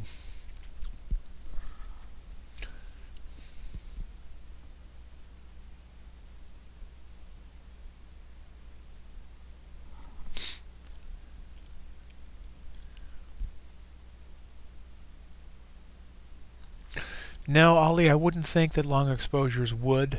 You know, you can watch Robin's video, his talk on it, but basically, you know, one of his many points is that if you are in a light polluted area, you definitely want to have going longer exposure to overcome the read noise in the camera is defeated by the fact that once you start getting longer and longer exposures, you're just amplifying your own light pollution, you know, the brightness of the background sky. So longer exposures are only better for those living in light polluted areas up to a certain point.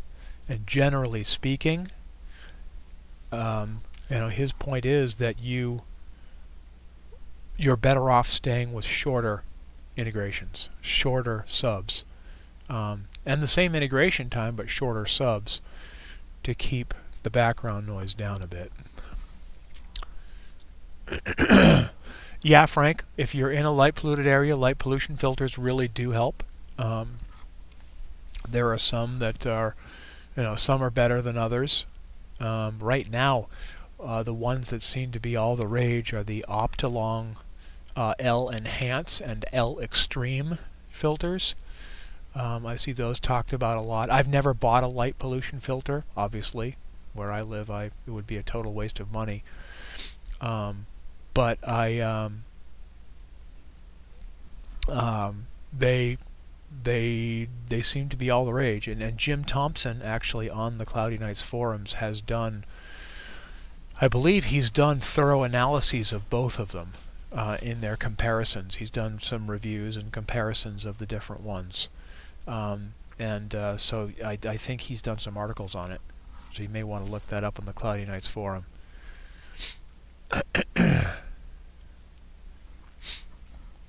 Yeah, I don't know. Well, I know what the L Extreme Heighten in San Diego, Astro Jedi, on the Cloudy Nights forum, he does some stunning EAA with the L Extreme. Now he's down in San Diego, where he's probably at least in Bortle 7 or 8 skies, so maybe he needs that. But I know everybody's raving about them, and I know they're I watch their prices in the used Cloudy Nights market just keep going up and up and up. I mean, brand new L Extreme or L Extremes, 2-inch L Extremes right now on the used market are $300. It's like, wow. They used to go for a lot cheaper than that, but they seem to be pretty good. But like I said, I'm the wrong person to ask because I don't use them.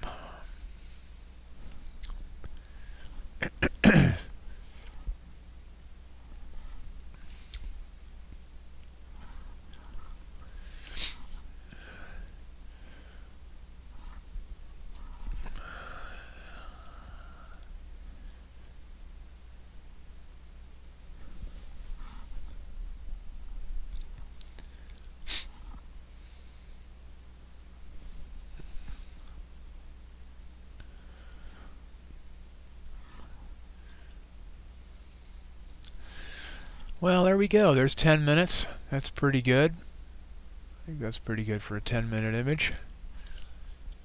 Probably even push that stretch a tiny bit more, but it's I think that's pretty good. I think that came out pretty good. And we got 2 things out of the way at once. And the only other things that he recommended getting were, of course, M42 itself, and we'll do that next. And then trapezium in the center, which is basically the same shot, but much lower exposure, so you can actually see the core stars. So, why don't we go to that. Next target.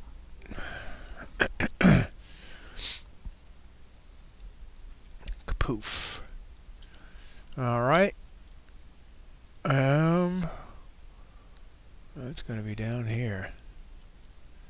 M42 Becklin star. Of course, clicking on it.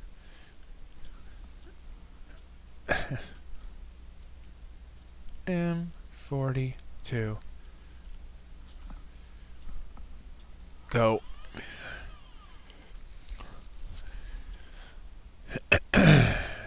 Big bright sucker. Okay, so now I know from this is I like putting it up pretty high because the nebulosity stretches so far down on it.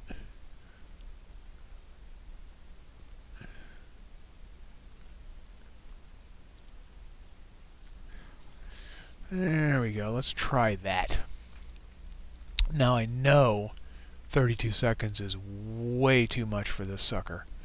So I'm going to restart this. But just to reset everything, but 60 seconds is going to be way too much. So I'm going to drop this down to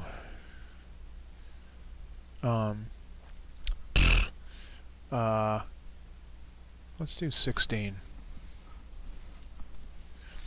Let's do 16 seconds, and let me load my dark for that. 16 seconds, -10. And then we will start our stack over again. And of course, the blacks are extremely clipped because the histogram is set up for the 60-second exposure. So let's try doing that. And that will look a whole lot better, probably. I didn't even quite get it. Oh, actually, no, I did. I was thinking I didn't get quite high enough, but I'm not zoomed out. Yeah. So here's the challenge. Doing big bright objects like this, like doing the Andromeda Galaxy, your challenge is with objects like this is there are really bright parts and really faint parts. So if you set your exposure or your gain to get the really faint parts, the bright parts are completely blown out. If you then try and get the dim parts, you can't see any of the faint parts. So It is a great challenge to try and get a balance on this. Looks to me like even, well, it's a tough one. It's just a really tough one, but I think 16 is also too much. Let's try 8.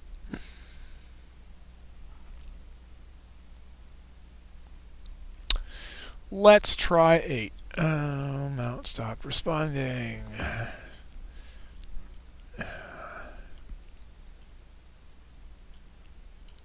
Clear. Start again. And again, our blacks are going to be really clipped because we keep backing off on the time.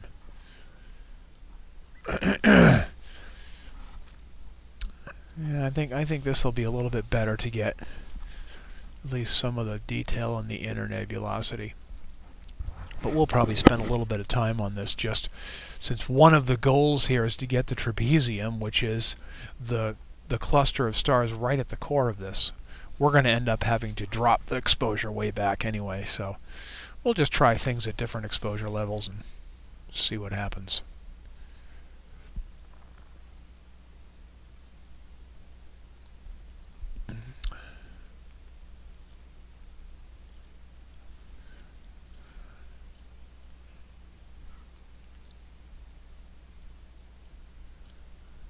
Wow, now that's really interesting. Why am I getting all this noise around the edges here?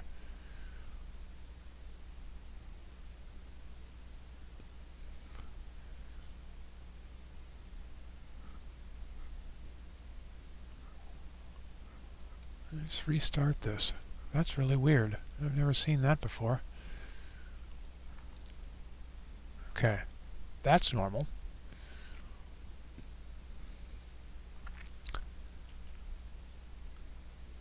Oh, I never really 42.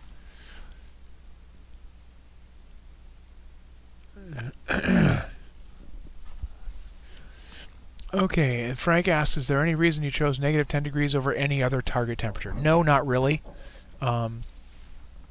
Basically, I've chosen negative 10 for the winter and positive 10 for the summer, just because I know that those are things my camera can, the cooling on these ZWO cameras can do a drop of about 30 or 35 degrees C maximum. So I'm just trying to set a temperature that, you know, I know that regardless of what winter temperature it is, I know my camera can achieve it without sucking down huge amounts of energy. Honestly, for when doing EAA, let me get that out of the way. For doing EAA, you don't really, cooling isn't really all that necessary anyway. I mean, even at 60 seconds, maybe at 60 seconds it might start having an impact, but most people think that for doing 30 seconds or less you don't really need cooling anyway. It doesn't really have any impact. So it's not really a big deal. I'm not sure even at 60 seconds that's going to be a big deal.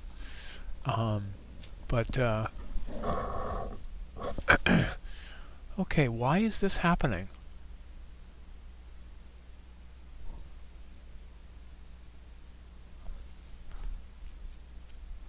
I'm getting reverse vignetting. The outsides of the image are brightening with every sub. Let me look at the individual frames. They're completely dark. And yet as they stack, I'm getting a whole bunch of noise.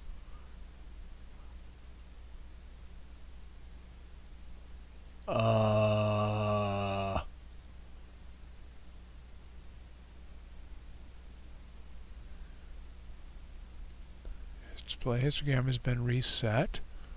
8 second, 300. What am I doing wrong? That's the flat from tonight. That's an 8 second.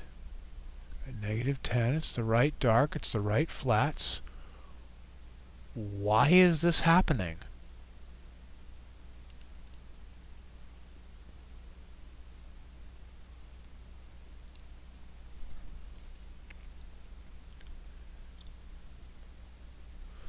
No, I've got the right, no, the dark is in there and it's correct. I have never had this happen before.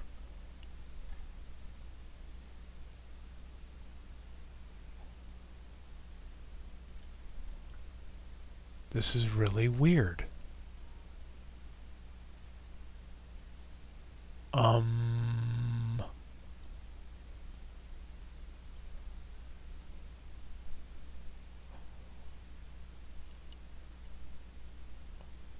Huh.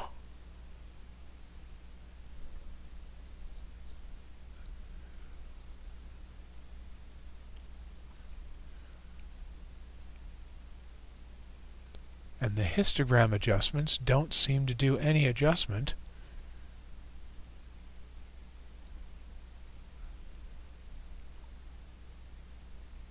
Yeah, the histogram doesn't adjust.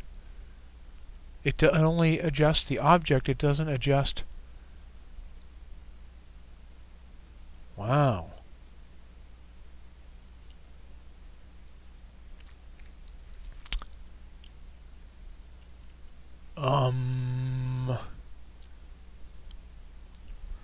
I wonder if this is some sort of 3.3 beta bug. I mean, would have seen something before now, though. Why would that be just happening now as opposed to earlier?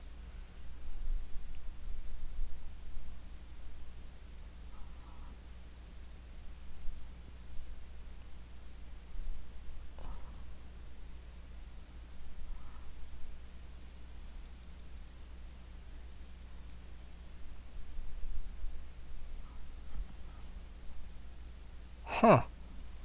I have no idea why this is happening.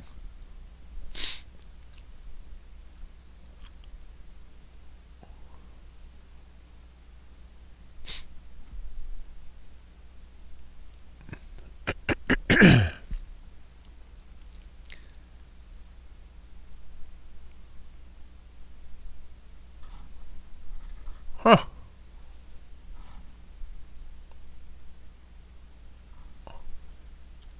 It's some sort of noise being added by the stacking process because... Let me turn the enhancements off.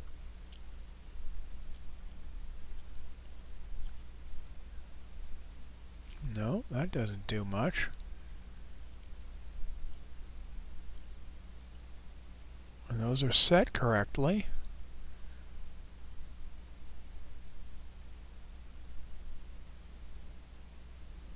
Wow, this is really weird.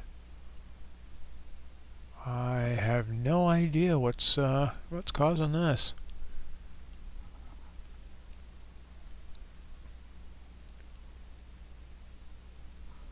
I wonder if there's something wrong with my dark.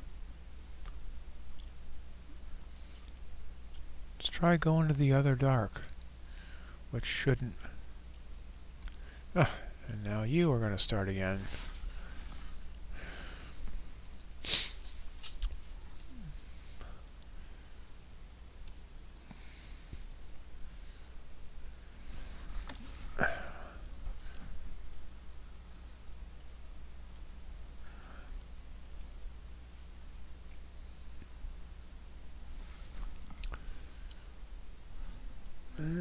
Come on, reconnect.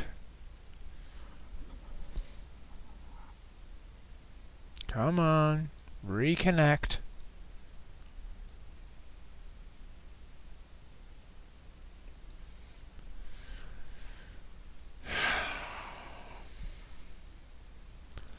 This is truly an aggravating bug. Just randomly and intermittently loses connection.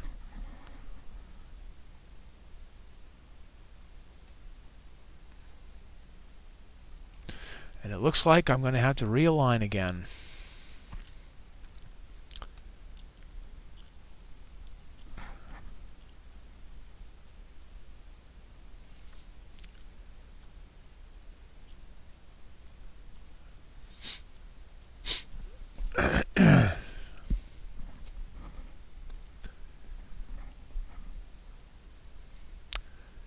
Well, I have absolutely no idea why this is occurring. This is really, really weird. I have never seen this before. So,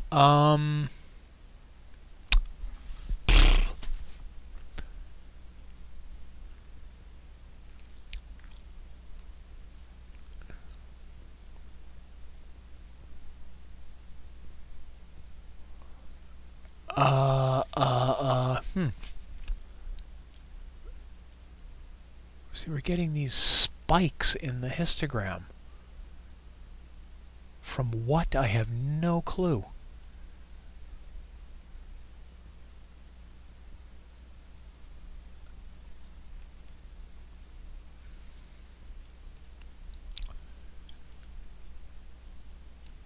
Alright, let's reload the profile. And reset you.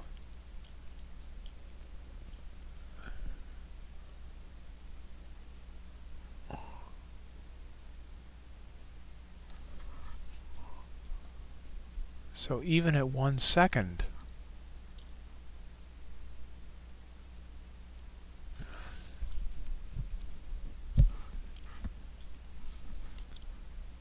so I have a bunch of noise being added. And it's the stacking process that's adding the noise. So even at 1 second, I'm getting all this noise.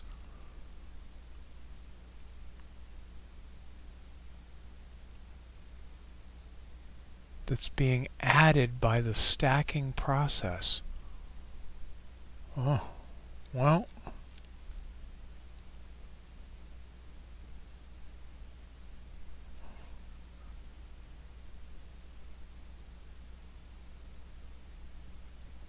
The FWHM is... Huh. Well, that may be the evening here. I have no idea why this is doing this. I've never seen this problem before.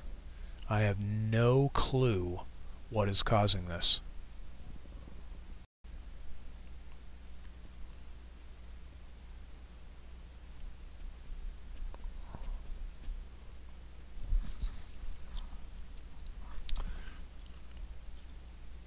Stacking process just seems to be adding noise.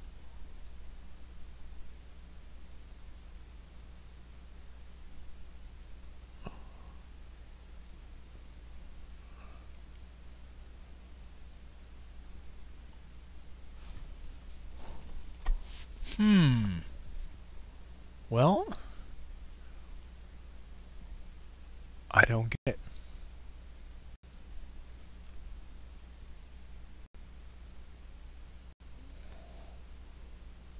Let's reload the whole thing and start over again.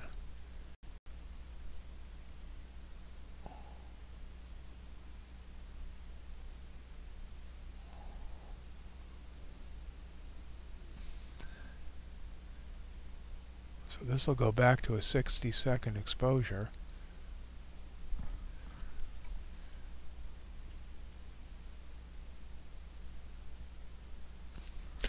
Well, that's okay. Yeah, so there's 2 votes for restarting SharpCap. I may end up doing that. Not a bad option. No, CPWI definitely has quit.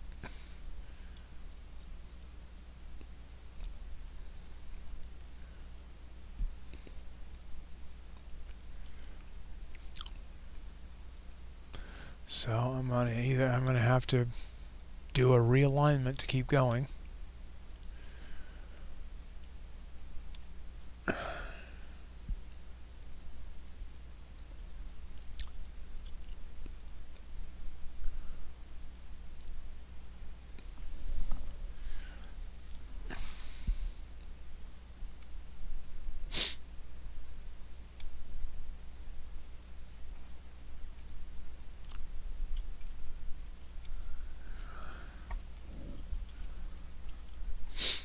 In the meantime, we'll just let this build.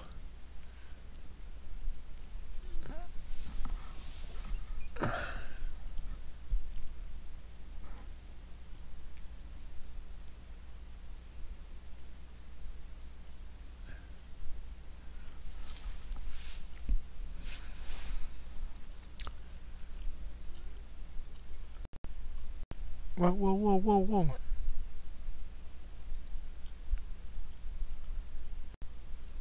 Wow, okay. Now I can't even want to do any. Okay, so I'm just going to have to kill CPWI. Right, I'm just going to have to kill the whole thing here. SharpCap gone. Okay, and you are completely disconnected. Let's try just firing up SharpCap again. It's already on the mount is still tracking 42, so this may just be the end of the evening, but see if I can come back here and get some. Okay. So it's now, because CPWI is set up in hardware as the ASCOM connection, and now I've lost my flat. Okay. Need my flats. Need my flat. Actually, I should be able to just reload. Load. Yeah, that's fine. Load, load, load. Okay, so you should be everything correct.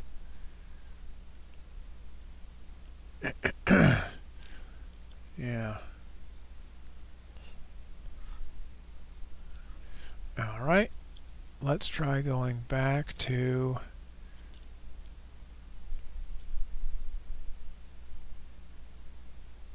what was I doing? I was doing it at 8 seconds. And so I need the dark for 8 seconds. And let's start the live stack. Let's just reset all of this. Bring our enhancements back.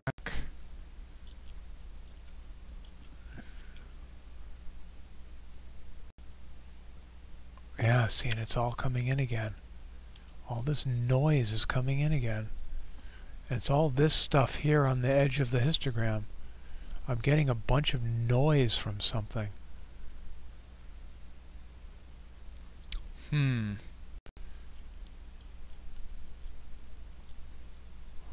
don't think it's CPWI somehow getting in here, but I'm not sure.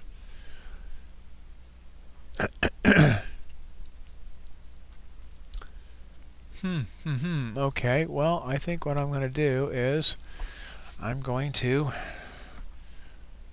redo the alignment and see if the problem goes through. The problem with SharpCap goes away, because now I've got multiple problems happening here. CPWI disconnecting, and now SharpCap behaving extremely strangely. So, I think that's what I'm going to do, is I'm going to shut SharpCap off, and I'm going to do a realignment here. So let me go power cycle them out and do an alignment and see what happens.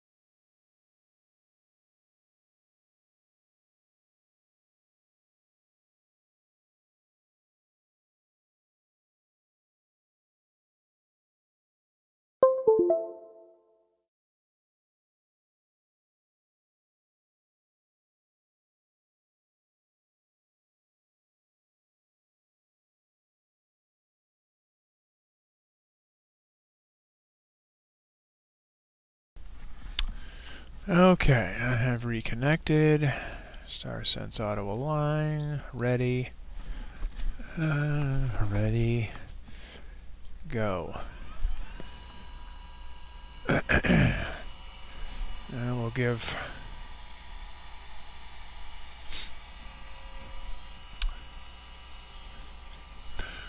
to answer your question, Frank, yes, I do have the non-beta also installed. I have 3.2 installed alongside 3.3.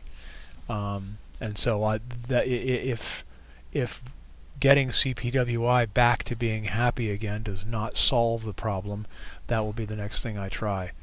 But I think it's a little bit of a coincidence that this started happening probably right about exactly the same time as CPWI lost its connection.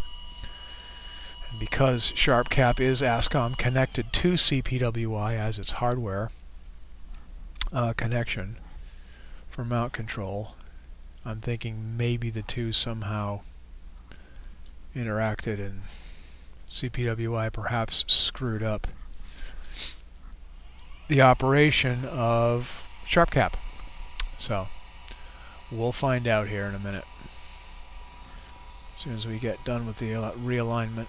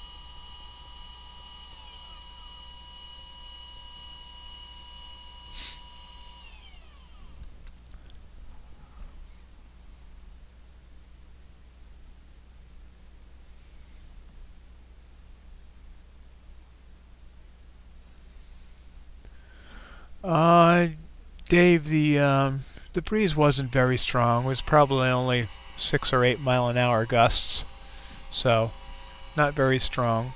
But when you're doing, well, I don't remember what object we were on, but I think I was only doing like 8 or 16 second subs, so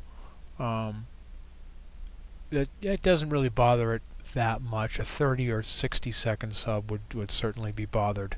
But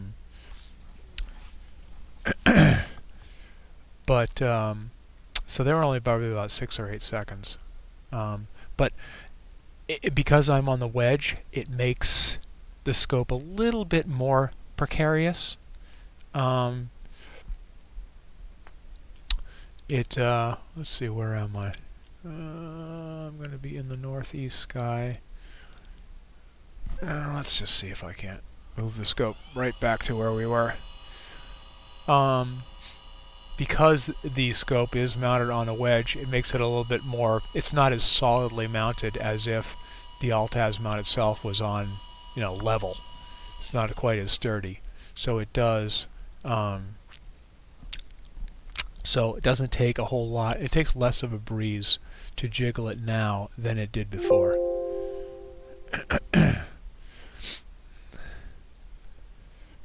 Okay. So, let's see where we are here. Let's load our Delio here. And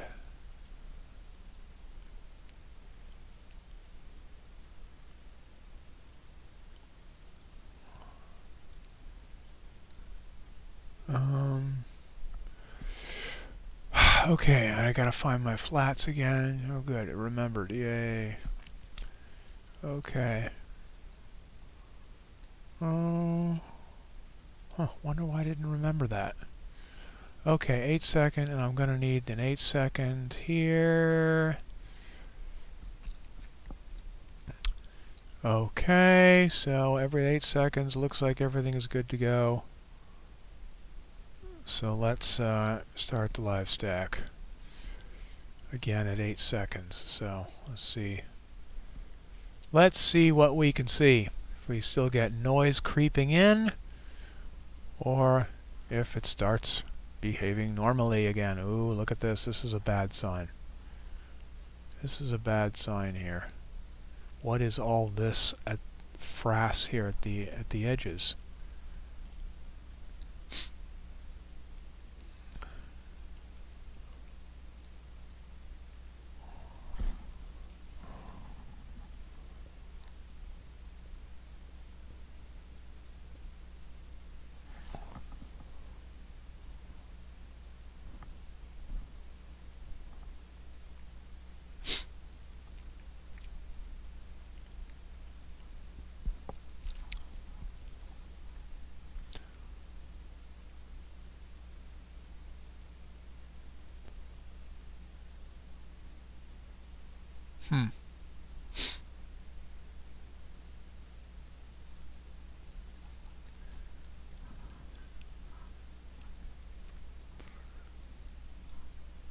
Yeah, it's still adding the noise. So I'm not sure what that's about.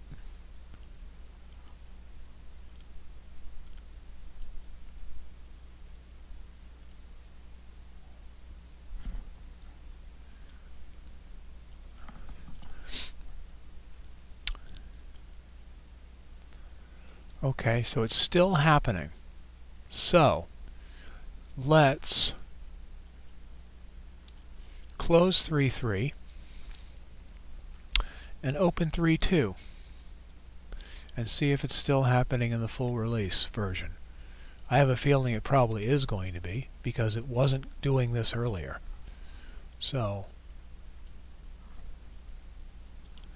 I'm pretty sure it's going to still be doing it here too. But we'll see. Okay, so 8 seconds, gain of 300, flats. Let's get the flats put back in here. Come on, open the folder, not rename. Okay, just peg you for a second. Okay, and we've got the 8-second flat, we've got the dark, we've got the flat, we've got the 300, 8 seconds. Okay, I think that's everything being the same. Let's reset this and see what happens. See, you can see it at the top end of the histogram where it started to create a bunch of noise.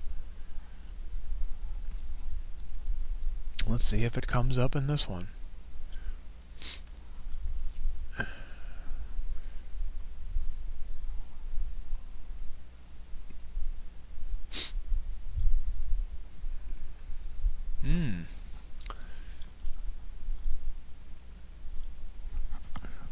Well, it does not seem to be doing it here.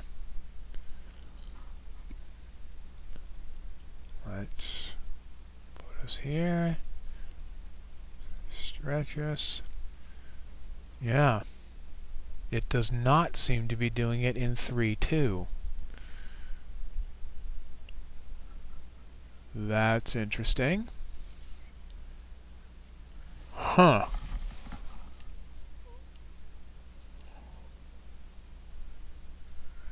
Okay, let's do a color balance.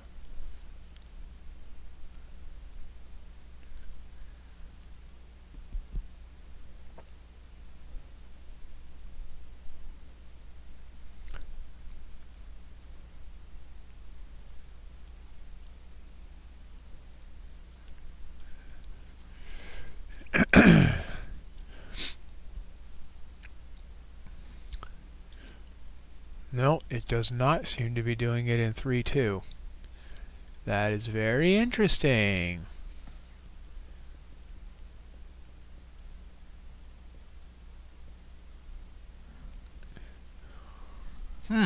Okay, it seems to be some 3.3 thing.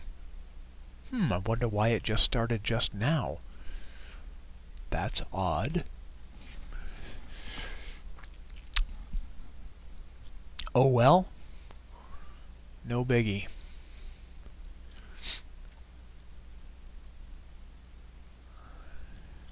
Guess I have a bug report to send to Robin about 3.3. I could go to this time in my video and you'll see what happened. Very interesting.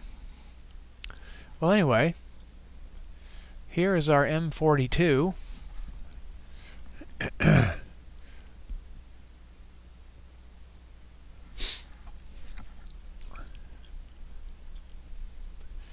With again a couple of satellites photo bombing our image right across the bottom.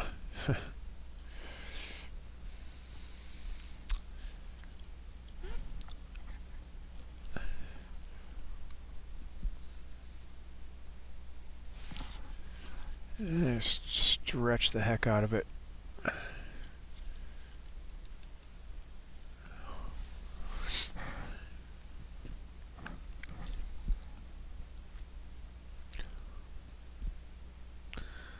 The big winter show, Ryan Nebula.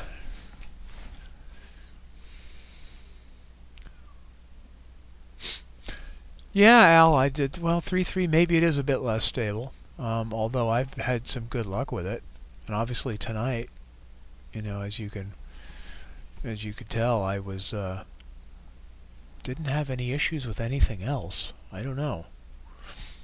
Not sure. But if it's something that I can repeat, then I'll have a bug report that I can file.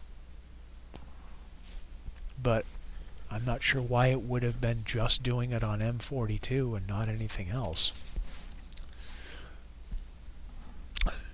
Who knows? The mysteries of software. This is why I'm not a software developer.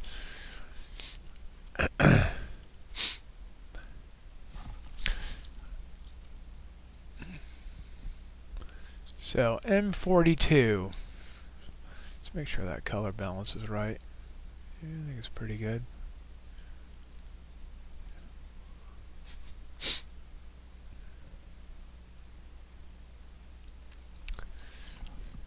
And I don't really have a...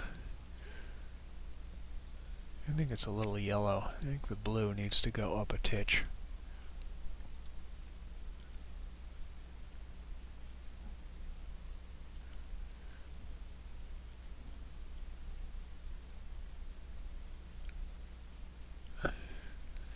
Yeah.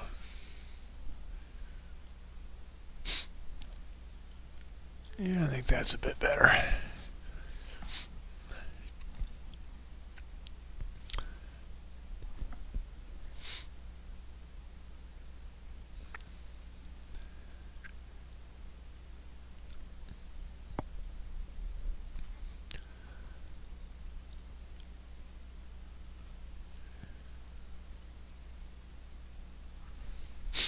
And then, of course, the next step is to get trapezium. And the only trick to that is just reducing the exposure to the point where you can actually see them. And zoom in on them. But for this first part, we'll just do the big sexy. Which is what I call the M42 in the winter.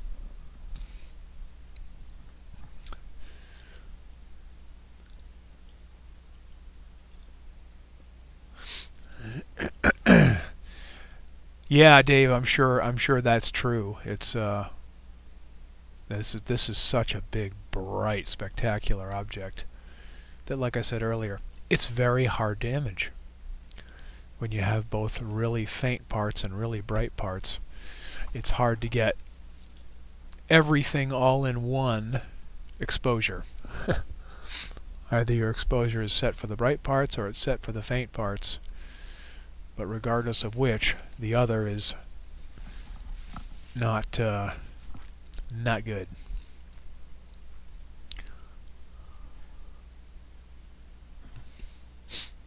But there's 6 or 7 minutes on that, which I think is pretty good. So now what we're going to do is we're going to stop the live stack, and let's drop to just 2 seconds and start a stack at just 2 seconds. Now, of course, this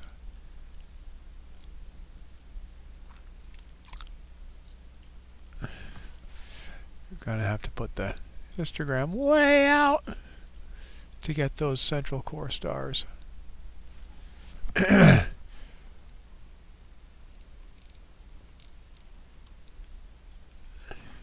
Oh, go away.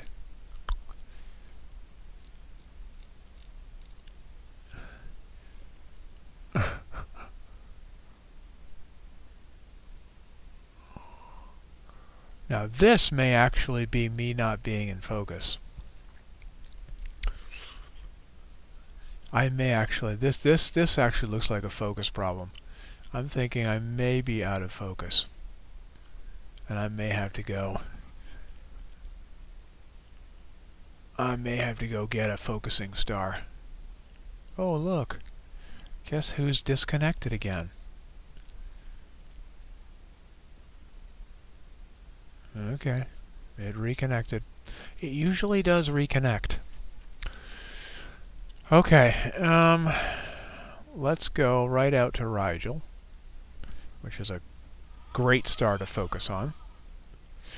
Oops, but first I need to turn off live stacking, and I need to go to this.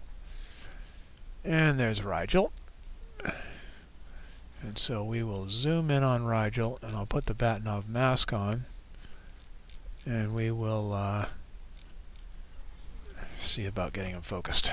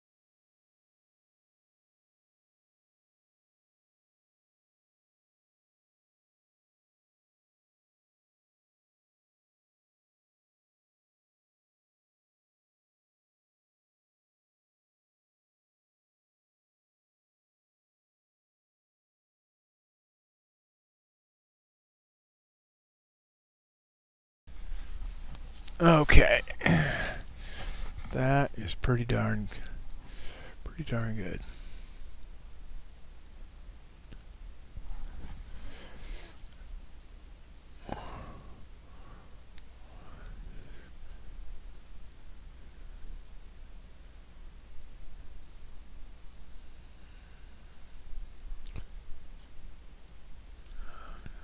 Okay, let's move you back.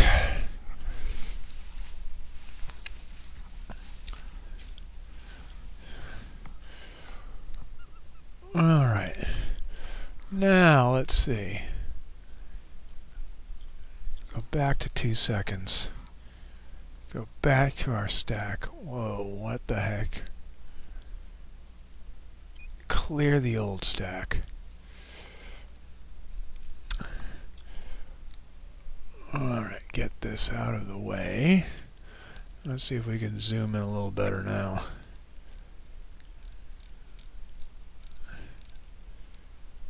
Well, maybe. Things still seem a little bit smudgy.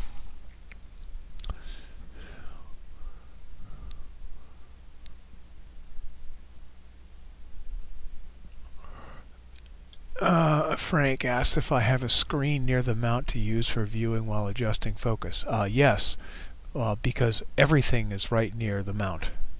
Me and both laptops and the table and everything is right up against the mount. In fact, I think I showed that on my picture here. Yeah, so see, this table right here behind it, I'm sitting right there behind it. So laptops are here, and all other equipment is on the end near the shed where the box is. You can see there's a green covered box back here. So yes, I'm sitting right there, and the Batinov mask is inside this green covered box back there. So yes, everything is... I just flatten out the screen. I just lay the screen back. I open the screen fully on the laptop so that I can see it from the other side of the table. And that's how I'm seeing the adjustments as I'm making them, because I'm right. Everything is right there. I actually have tried doing some remoting of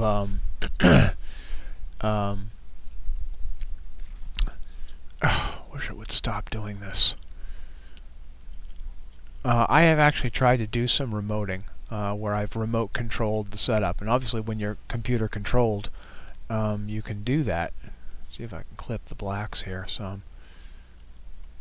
When you remote control, you can when you're computer controlled, you can actually do that.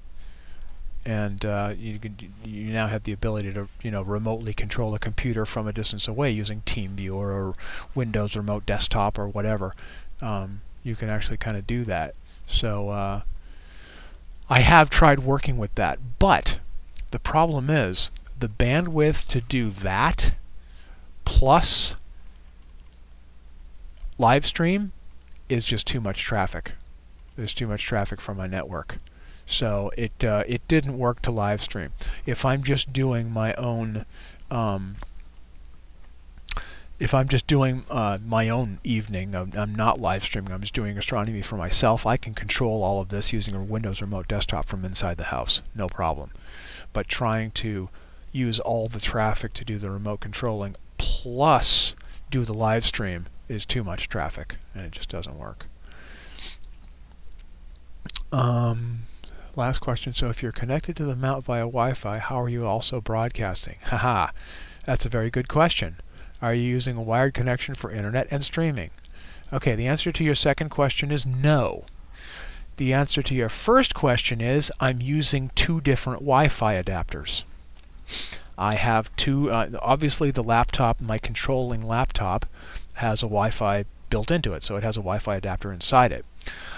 I then have a USB hub plugged into the laptop, which has a number of things plugged into it, including my mouse and the camera, etc., the microphone that I'm using. But also plugged into it is a second Wi-Fi adapter. And Windows 10 can handle, even the home, Windows 10 Home, can handle more than one Wi-Fi adapter. And so my internal adapter on the laptop is connected to my regular household Wi-Fi and therefore the internet. That's how I'm doing streaming, that's how I'm using my browser, etc. The second adapter is connected directly to the Evolution mount, the Wi-Fi that's internal to the Evolution mount. And that is what CPWI is using to control the mount. So that was a handy little trick I picked up on the Cloudy Nights forum from the folks there. That I didn't even realize a computer could use more than one Wi-Fi adapter. But they can in a very limited situation, which is as long as only one of the adapters is accessing the internet and not two. You can't have two adapters accessing the internet. If you have more than one adapter, only one can be accessing the internet. The second one is a non-internet connection. Basically, it has to be a closed network of some kind that does not have internet access, because then the computer gets confused and doesn't know where to send stuff if all more than one adapter is connected to the internet. So in this case, it's perfect because whether you're using internal Wi-Fi on your mount or you're using a Sky Portal Wi-Fi dongle or whatever, that basically is broadcasting just a closed, non-internet connected network, and so Windows 10 has no problem using both of them together.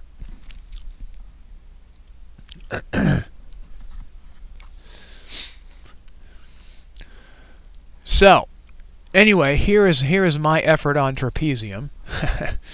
I'm not sure I'm going to get it much cleaner than that.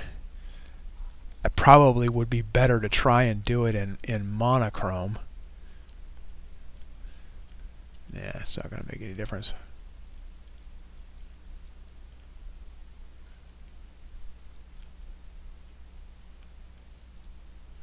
Um, 1.3, 1. Where are you at? 1.4. Probably not going to make much difference to do much better than that, but you can see at least 1, 2, 3, 4. Actually, this looks like there's a couple here. It's hard to. I'm right at the edge of my resolution for this camera, so it's not really designed to see. This one's not really designed to be high res. If I had my 178 mono in, I could probably pick these out much more cleanly. Dave asks, is my display 1080p? No, on this laptop, actually, this laptop is only at 1600 by 900 on this particular laptop of mine. My monitoring laptop is actually a Microsoft Surface Pro 3, which is several years old but still works great, and it actually has a screen that exceeds 1080p. So, but I can't broadcast at 1080p. I don't have, living out here in the middle of the desert, I'm lucky to be able to broadcast at 720p. So I just can't.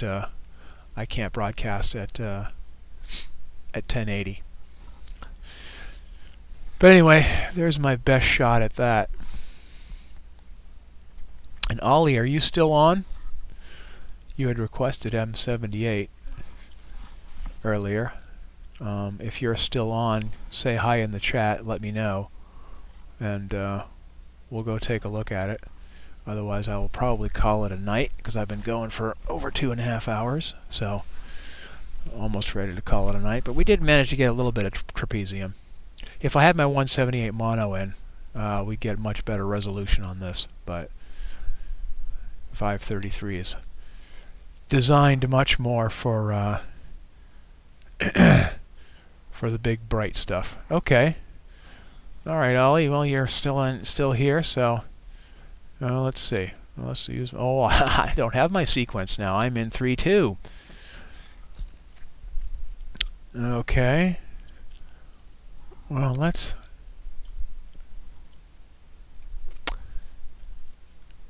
Interesting. I'm gonna close this one. I'm gonna try opening 3.3 again, and let's. Yeah, I know all about it. Let's go to.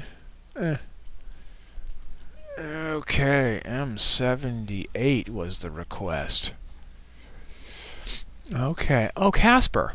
Oh, I just did this last month. Yeah. Okay. This was in the. This was, yeah, I did this in my live stream last month, so this was in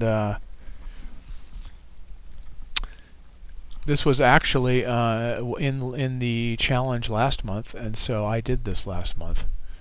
But what the heck, I want to test the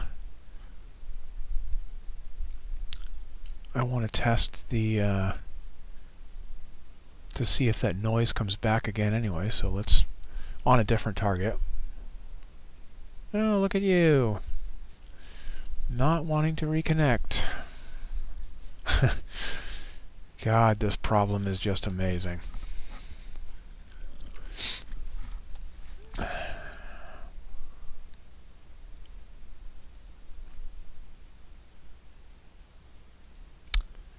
Come on. Okay, go away. No. Go away. Alright. The flat is applied. Okay, let's load. Well, I think I can just do this. Let's go into the sequencer and start imaging. That should load the profile. 60-second, live stack, etc., etc., which should have everything I need. 60-second, yep, and it's kind of right flat, yep, and 60 seconds, 300 gain, that's reset, yeah, so that should have everything. Okay, that should do it.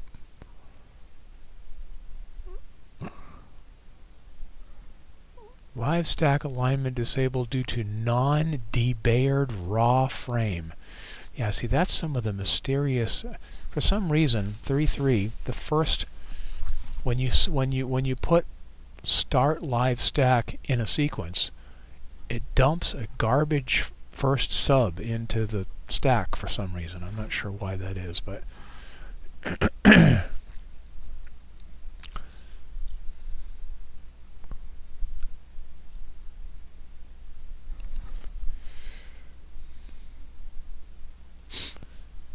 okay. Casper. There's our little Casper.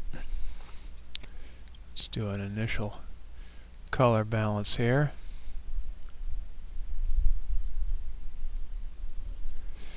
That's good enough for a start.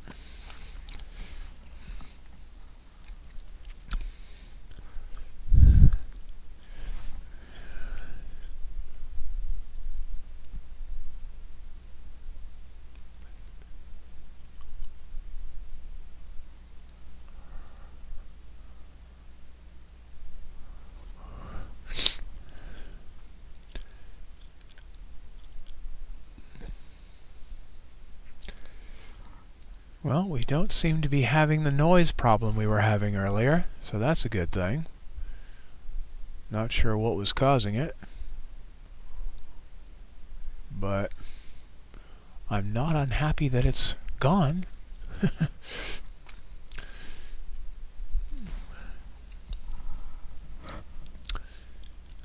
But yes, Casper. Casper. There's just two little eyes poking out.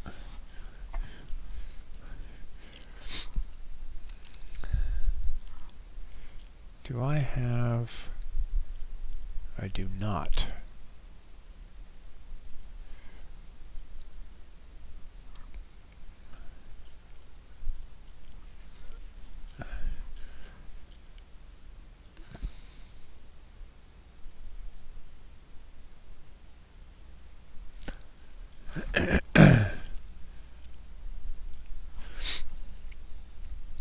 Well, if you're just a mile or two away from an international airport, Ollie, you're definitely trying to do EAA with a bunch of hands tied behind your back, because that's not fun.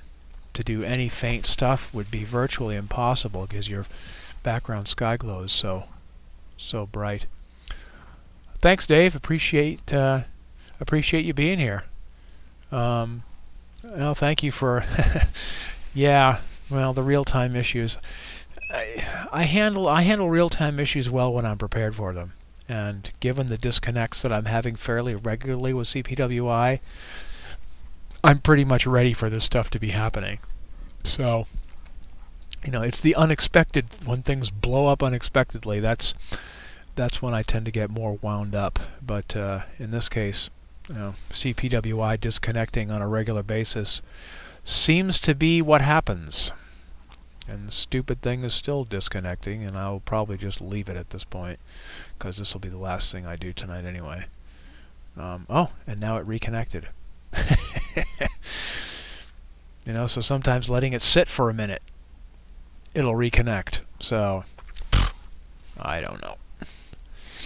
I don't know.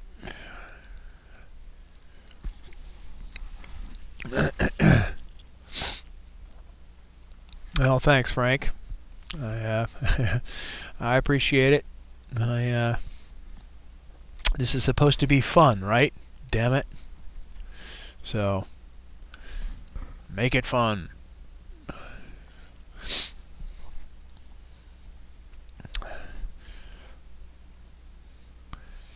Good night, Al. Thanks for stopping by. See you next time.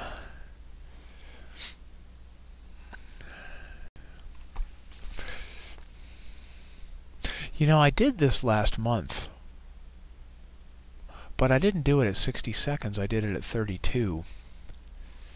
So, this might look a little bit different, I suppose.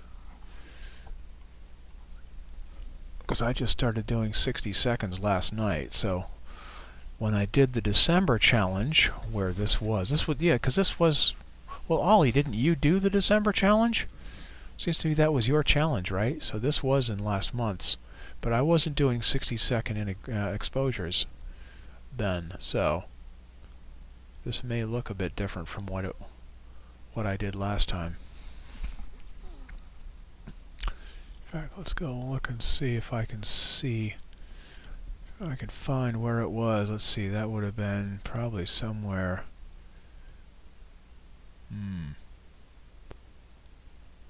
Oh, ha!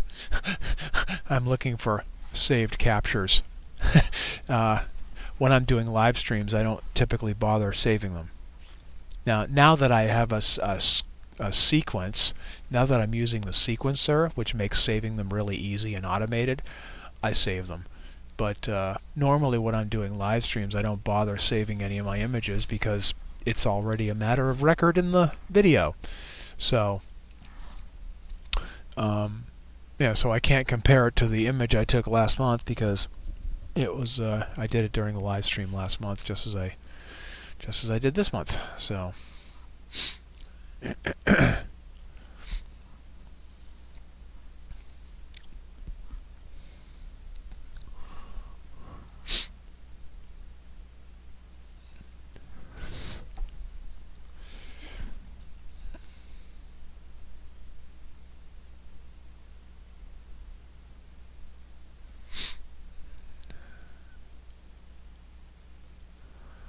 So what is it over there, Ollie? Is it almost 9 o'clock for you now in the morning? I think that's about right. 8 hours. It's Wednesday morning for you. Still Tuesday for us.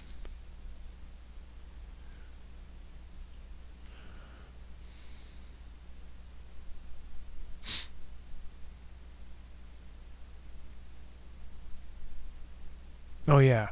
Yeah, it's 9 p.m. Yeah, 7 a.m., right? 7 a.m. From my point of view, you are not too far from AF. What's AF?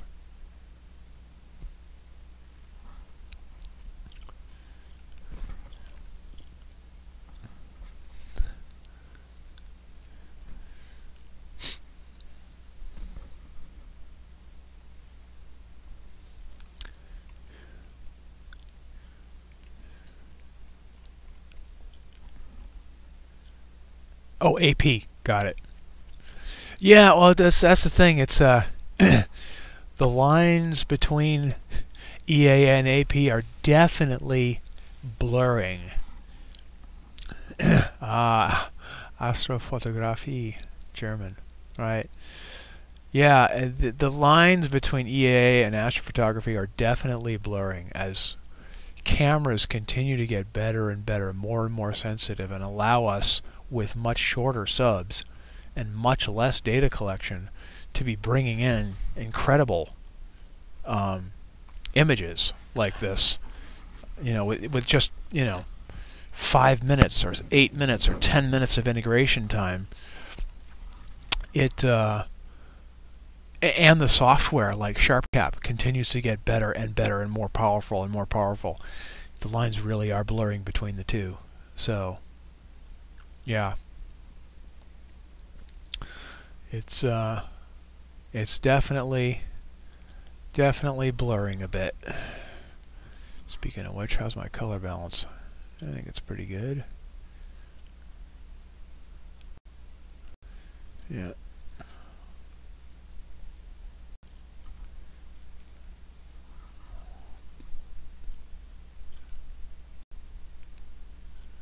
think it was about right.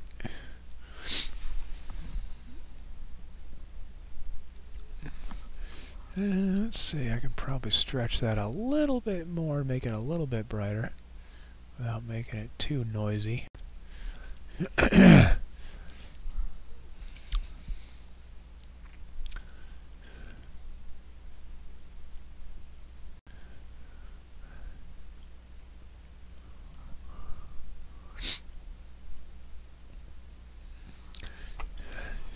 It's always a balance of pushing the stretch so that the live stream sees it well. I have to completely blow it out on my screen to make it look good on your end, but lots of nice structure in here though. I don't think I got nearly this amount of structure and detail last month when I did this at 32 seconds. There's a lot more sharp structure in here that I don't think I got last time. So, thanks for recommending it, Ollie. I'm liking it.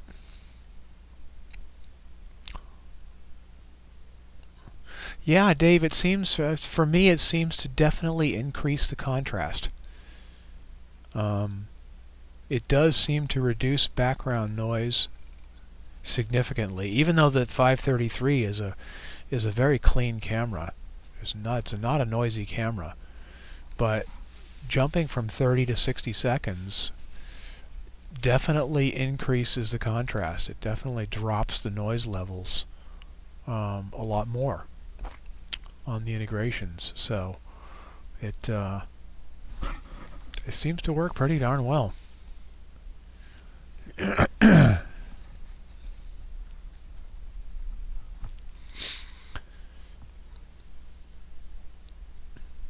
I didn't think it would make... I expected everything to just get brighter, but not the case.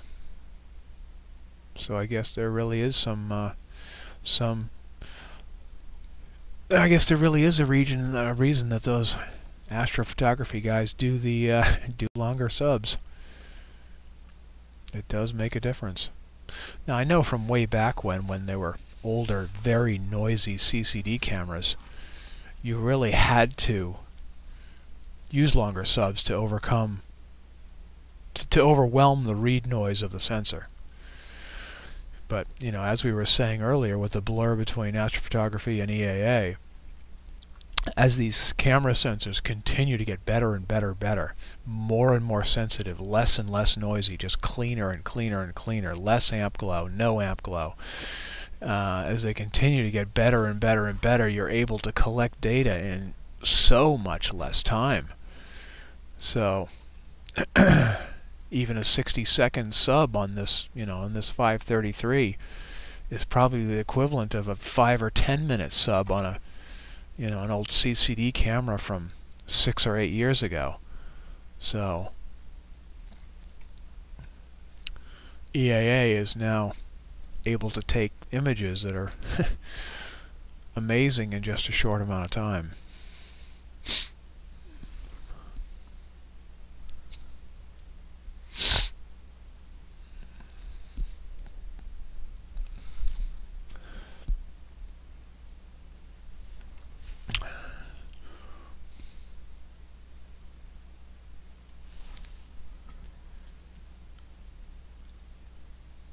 The Helix, it's been, I did shoot the Helix 2 or 3 months ago, and I think I did it with the 533, but I certainly didn't do it. I probably did it before I put the Evo on the wedge. That was probably, when the heck did I shoot the Helix? Let me see if I can find it, because that one I would have saved. No items match your search. I have shot the Helix, but I don't remember. Soul, heart and soul, double cluster. Sculptor, Skullville, Helix. Well, why didn't you find in the search? So I did the Helix back in the middle of November.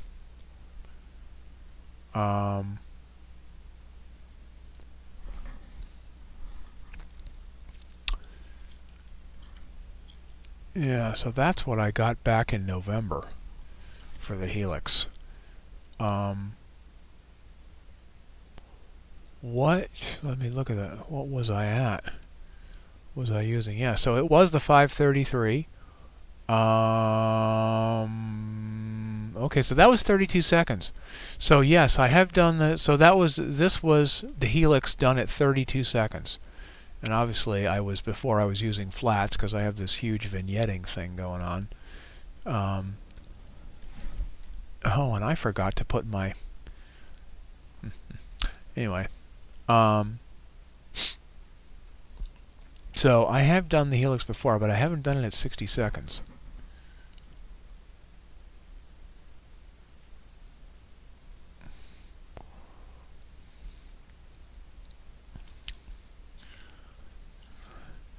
Where is Helix?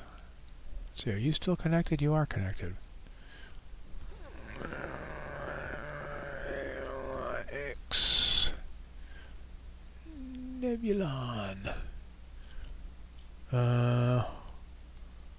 Oh, yeah. Well, obviously not. Yeah, it has to be. That has to be something that it sets at 8:30. Yeah, so that is something I might be able to do right off early in the night, possibly. I might be able to do that one. But, yeah, that would have to be something I'd have to do really early on. I did do it in November, but it was only at 32 seconds, so I've never tried it at... It's probably too low for me. Well, let's back up. The beauty of doing the Stellarium is you can back up. Let's back up to 8 p.m. and see where this thing is at, say, 7 p.m. Okay, at 8 p.m. It's barely above the horizon at 8 p.m. So, yeah, at 7 it's only, yeah, so unfortunately it's gone for me for the year. Yeah, that's not going to happen for me for the year. So, which is why I did it in November, because it was getting low, and I wanted to get it before it disappeared for the season. So, you will have to tune in for my live stream in 6 months from now or so, when it's coming up in the east. I'll have to get it then.